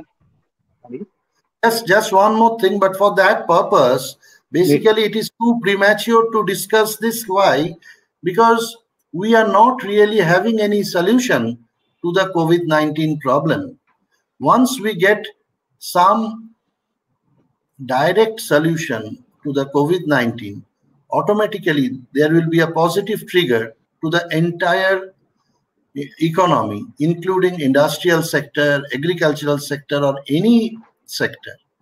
So automatically these things will be taken care of. But for that, first and foremost is a solution is required. Some vaccine, some medicine, which will quick fix the issue that is the danger that is there on account of this COVID-19. I think we should stop the question answer session here because we are running short of time.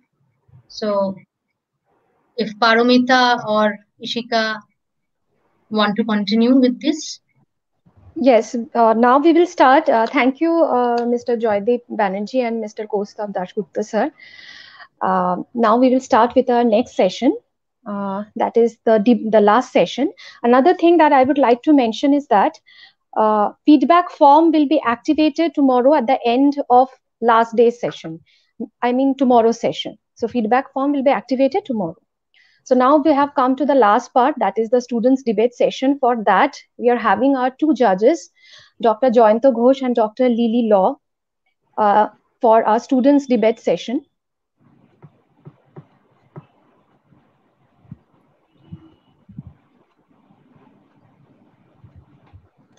Thank you very much.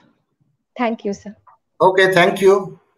Thank you so much. We thank both the speakers and invite them both for tomorrow's session because we have a session tomorrow also on the same topic. So we would request you to be present there also. Yes. Thank you so much. Throughout the session will be difficult for me, and if any question do come up, which for half an hour or so, I can definitely come in. You just that let is me up know. to you according to your convenience. Okay, okay. Thank you. Thank you, Thank sir. you so much. Thank you, sir. So we have come to the last session, that is the students debate session. For that, we are having two judges, Dr. Joyanta Ghosh and Dr. Lily Law.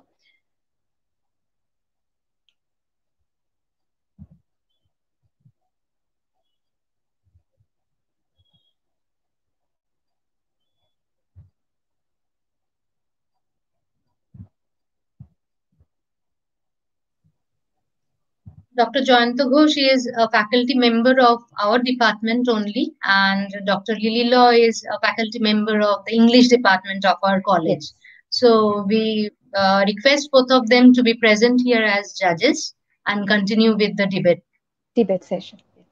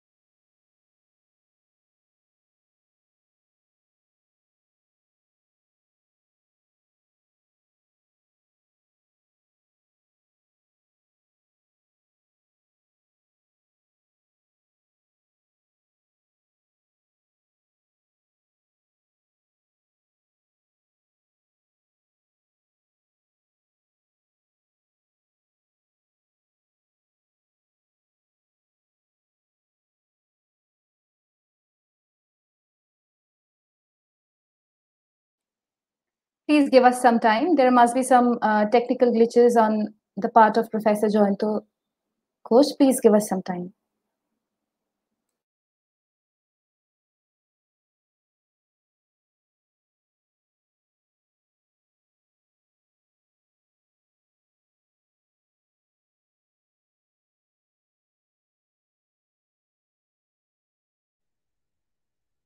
We'd like to thank you for being with us and marking this spectacular evening with your glorious presence. We'll have our next session within a few minutes. Just give us some time.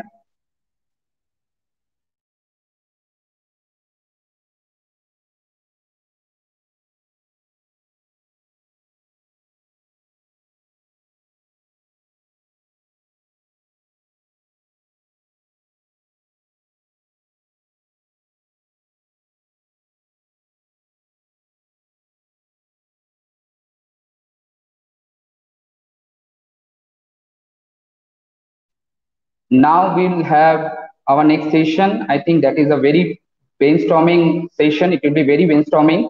So I'd like to call upon Professor Shatadruti Chakraborty to host the debate. Shatadruti, it's over to you. Very well studied here.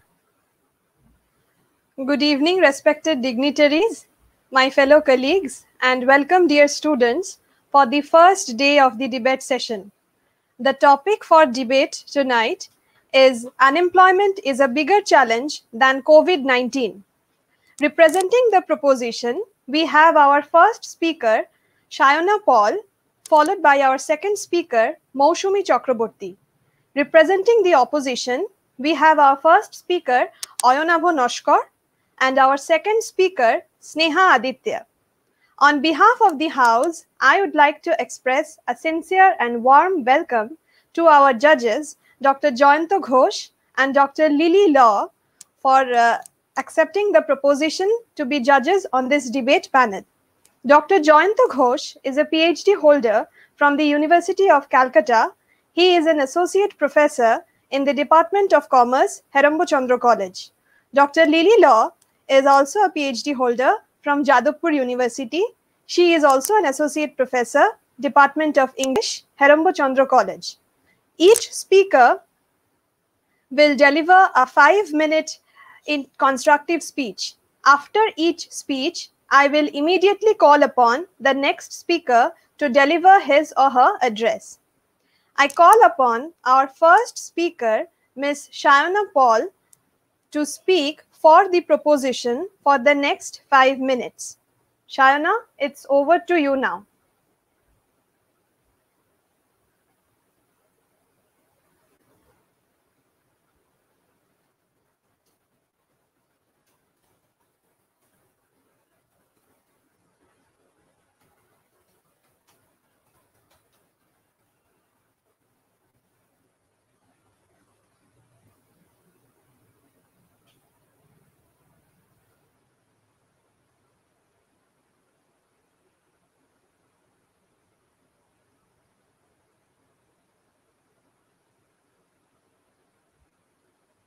the opportunity.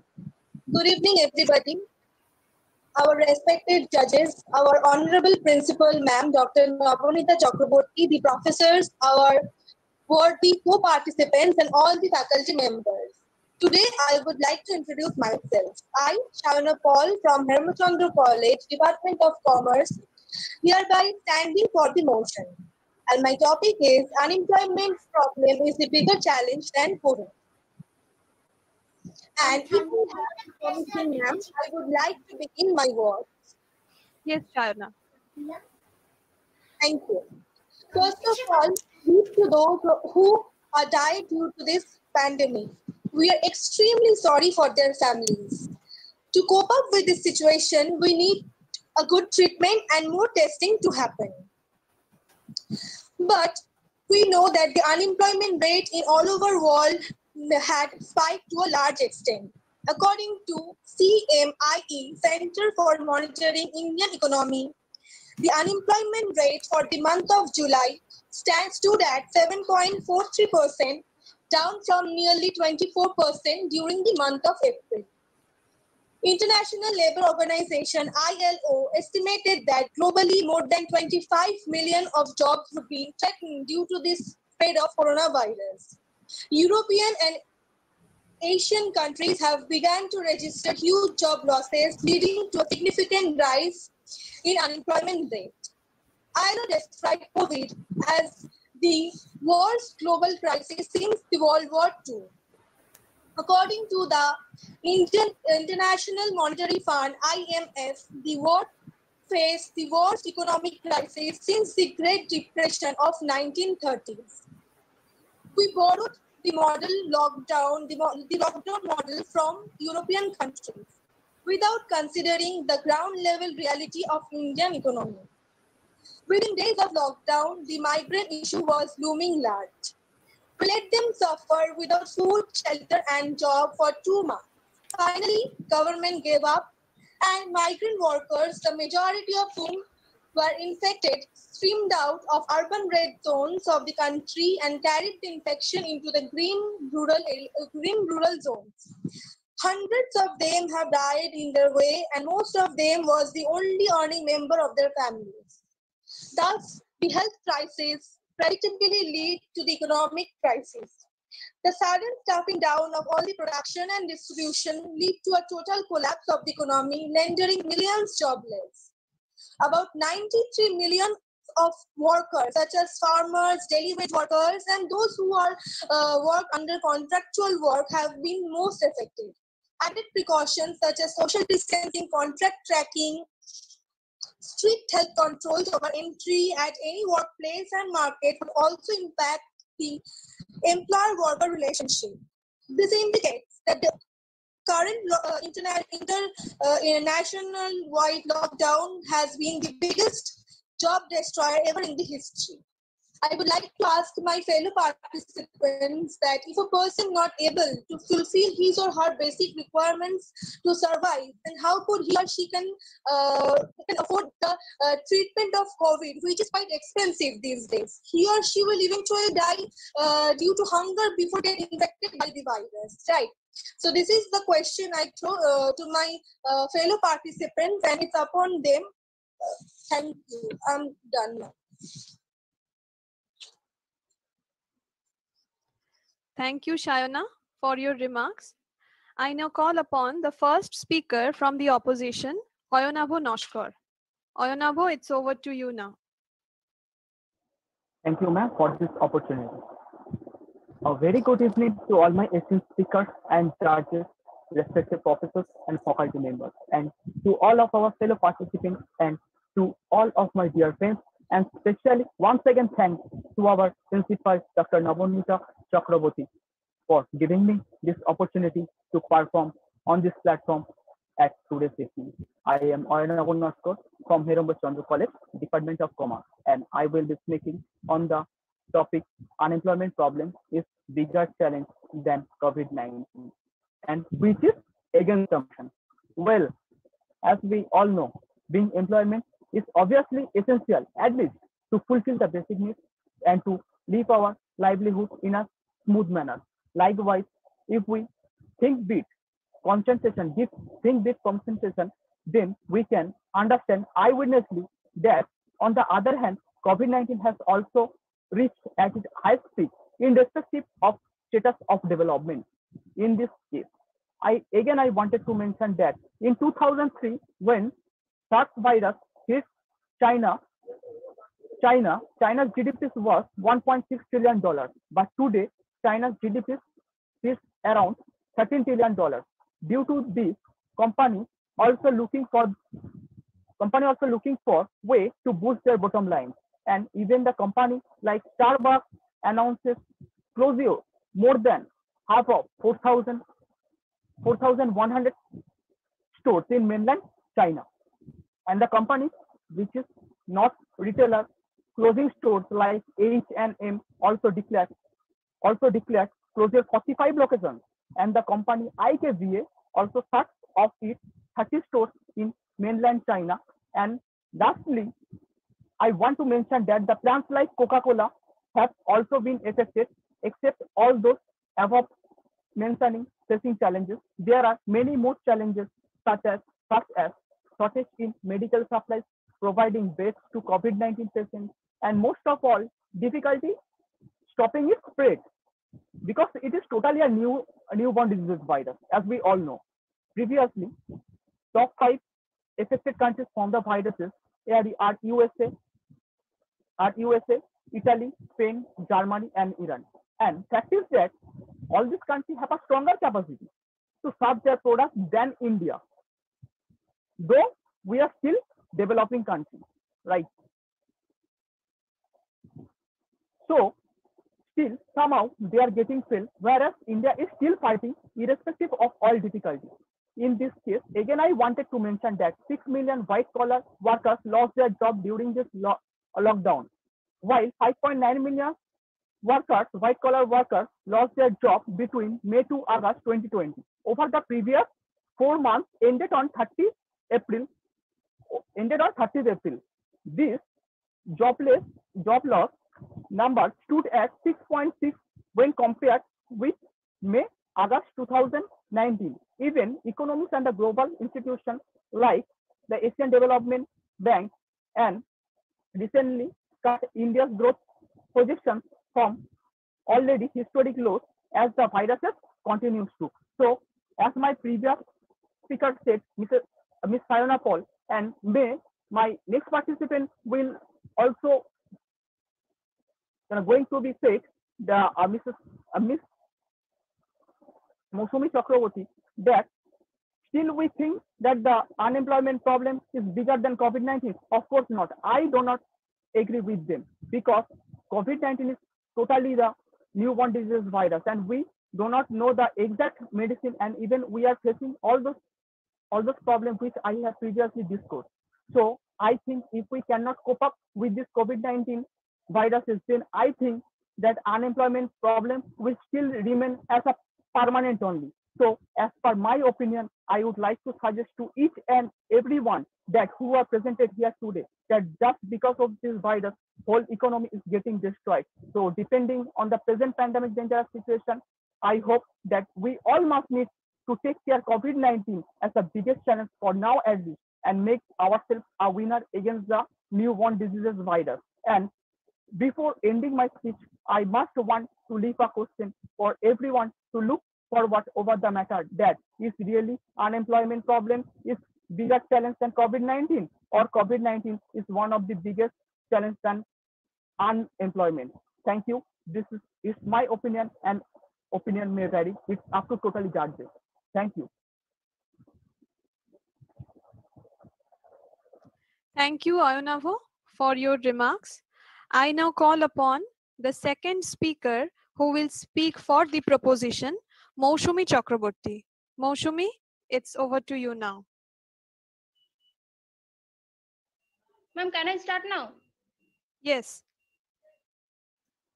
Good evening to the respected Principal Dr. Navonita Chakraborty, respected judges, audience, and all the resource person present here.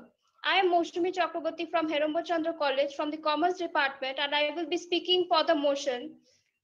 unemployment is a bigger challenge than COVID-19. An initial assessment of the COVID-19 on the global world says that the effects will be far-reaching, pushing millions of people into unemployment, underemployment, and working poverty, and proposes measures for a decisive, coordinated, and immediate response.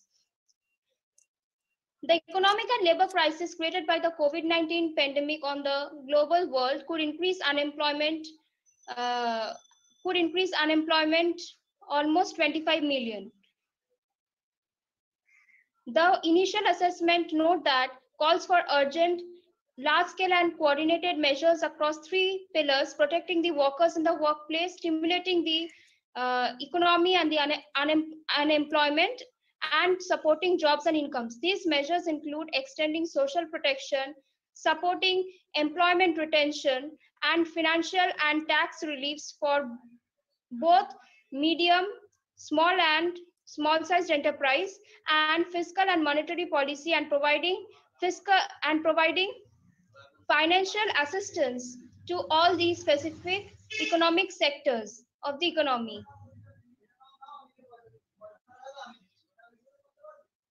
Based on the different scenarios of the impact of COVID-19, the ILO estimates that between 5.3 million and 24.7 million jobs could be lost worldwide. Unemployment is also a bigger problem in the COVID-19 situation. As a result, there is a decrease in the consumption of goods and services in the economy.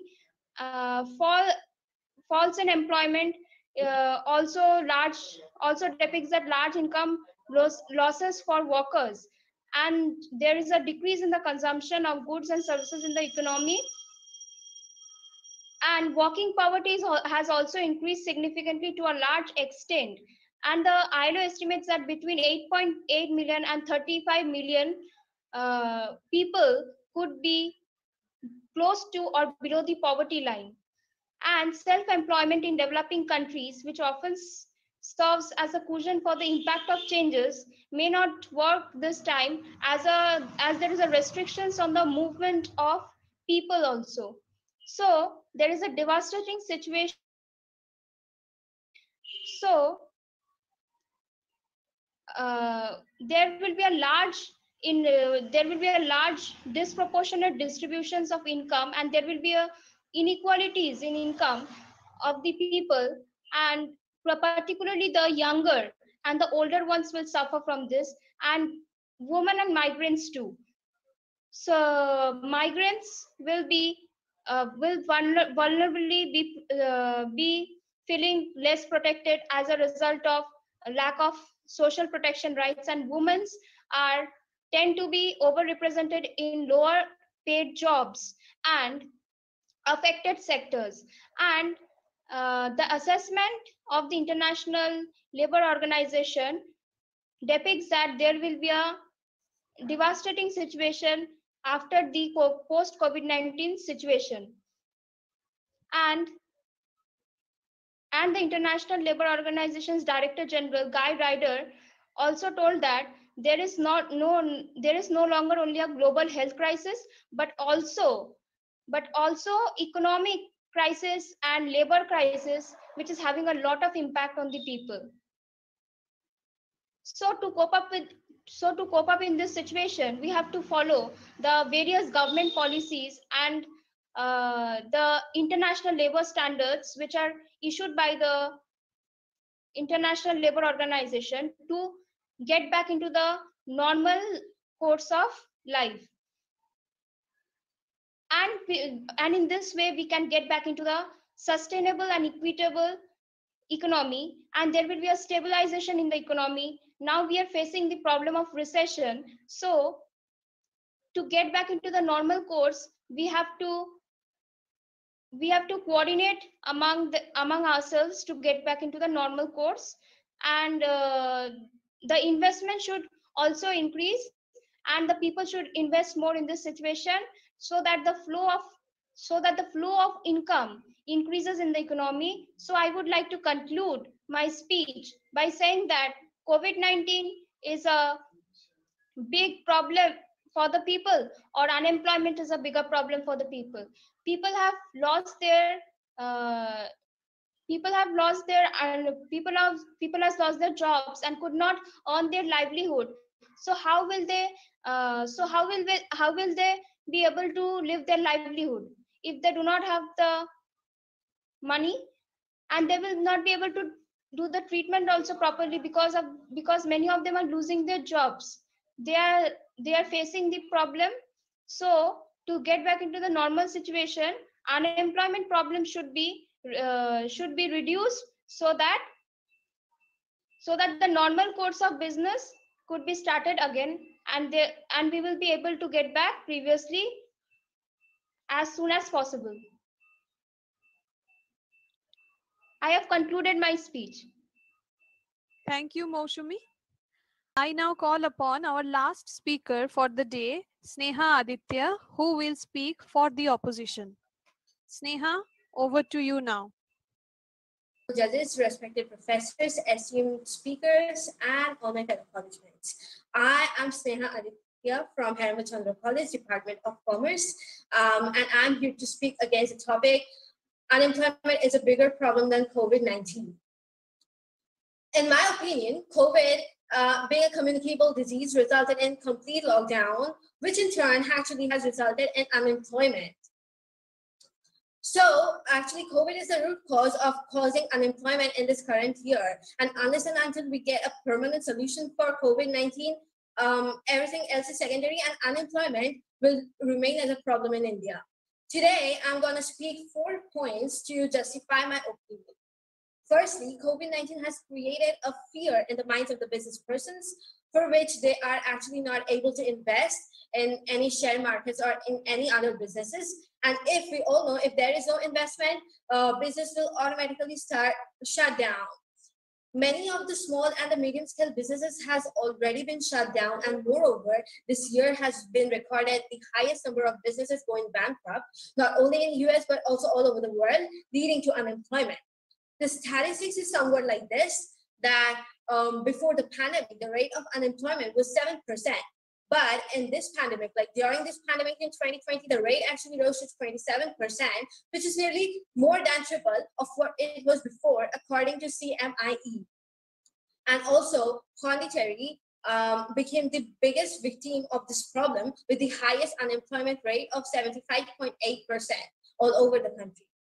Now to my second point, which is economic recession has been caused due to COVID-19, which actually led to unemployment.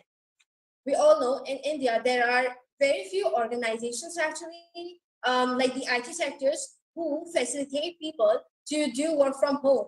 People who work from in the construction businesses, or like in steel factory or in other manufacturing units, they actually can't do their work from home, and they also have a difficulty in maintaining the social distance if they ever go in physical to visit their site, leading to lowering the productivity, resulting in lowering the revenue generation, leading to huge losses and no earning, which ultimately leads to unemployment. Now, my third point is COVID-19 also caused many workers to get jobless, leading in rising the unemployment rate. This is because many workers, like there were total 98 days of lockdown in our whole country.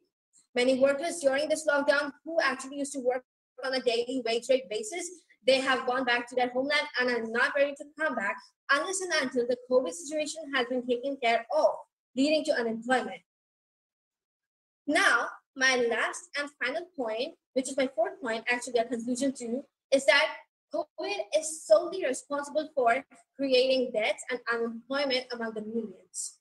We all know COVID has taken away so many lives of people, and especially in a country like India, where the population is so high. COVID has actually taken away more lives of people than unemployment would have taken in a short run. And obviously, if we are not alive ourselves out there, who would even care to get employed, right? Actually, there is also another fact that India is a developing country, and unemployment has always been a problem in India.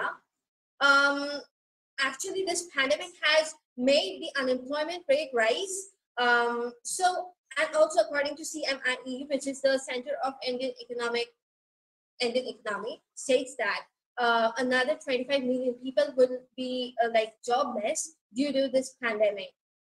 So basically, my point of saying all this is that howsoever strong points my fellow opponents will say, they have to believe this fact that the pandemic is responsible for creating everything, and it is the COVID-19 basically, which has to be like, which has become a necessary point and a bigger problem, which has to be taken care of immediately.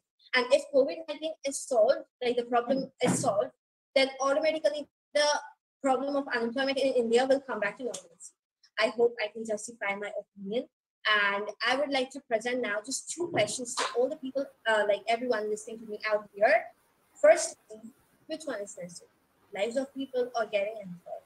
And secondly, is it really unemployment, which is a bigger problem, or is it COVID-19, which has become the biggest problem all over the world and has to be taken care of? Thank you.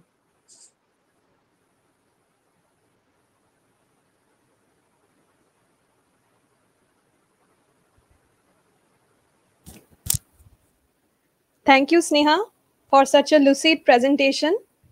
We have almost come to the end of the debate session. On behalf of the House, I would like to thank the judges for their assistance. I would like to congratulate all the debaters for their performances. And I would like to profusely thank the audience for your attentiveness. I now conclude the debate session.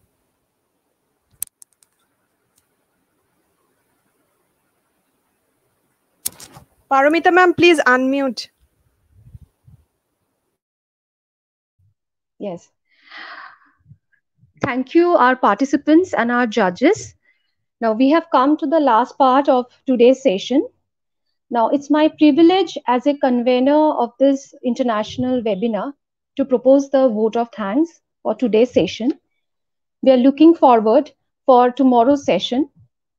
I, on behalf of the entire Department of Commerce and Department of IQAC, I'm extending a very hearty vote of thanks to the honorable speakers of today's session, the audiences, and my fellow colleagues. Thank you for joining us. We are looking forward for an enriching session and a more informative session tomorrow. Thank you. And I will add a few words. The debate session for today, the results for this session will be declared tomorrow because we have the second session of debate tomorrow. So we will declare the results together. Thank you. Thank you, everyone. Thank you for your patience and for joining us.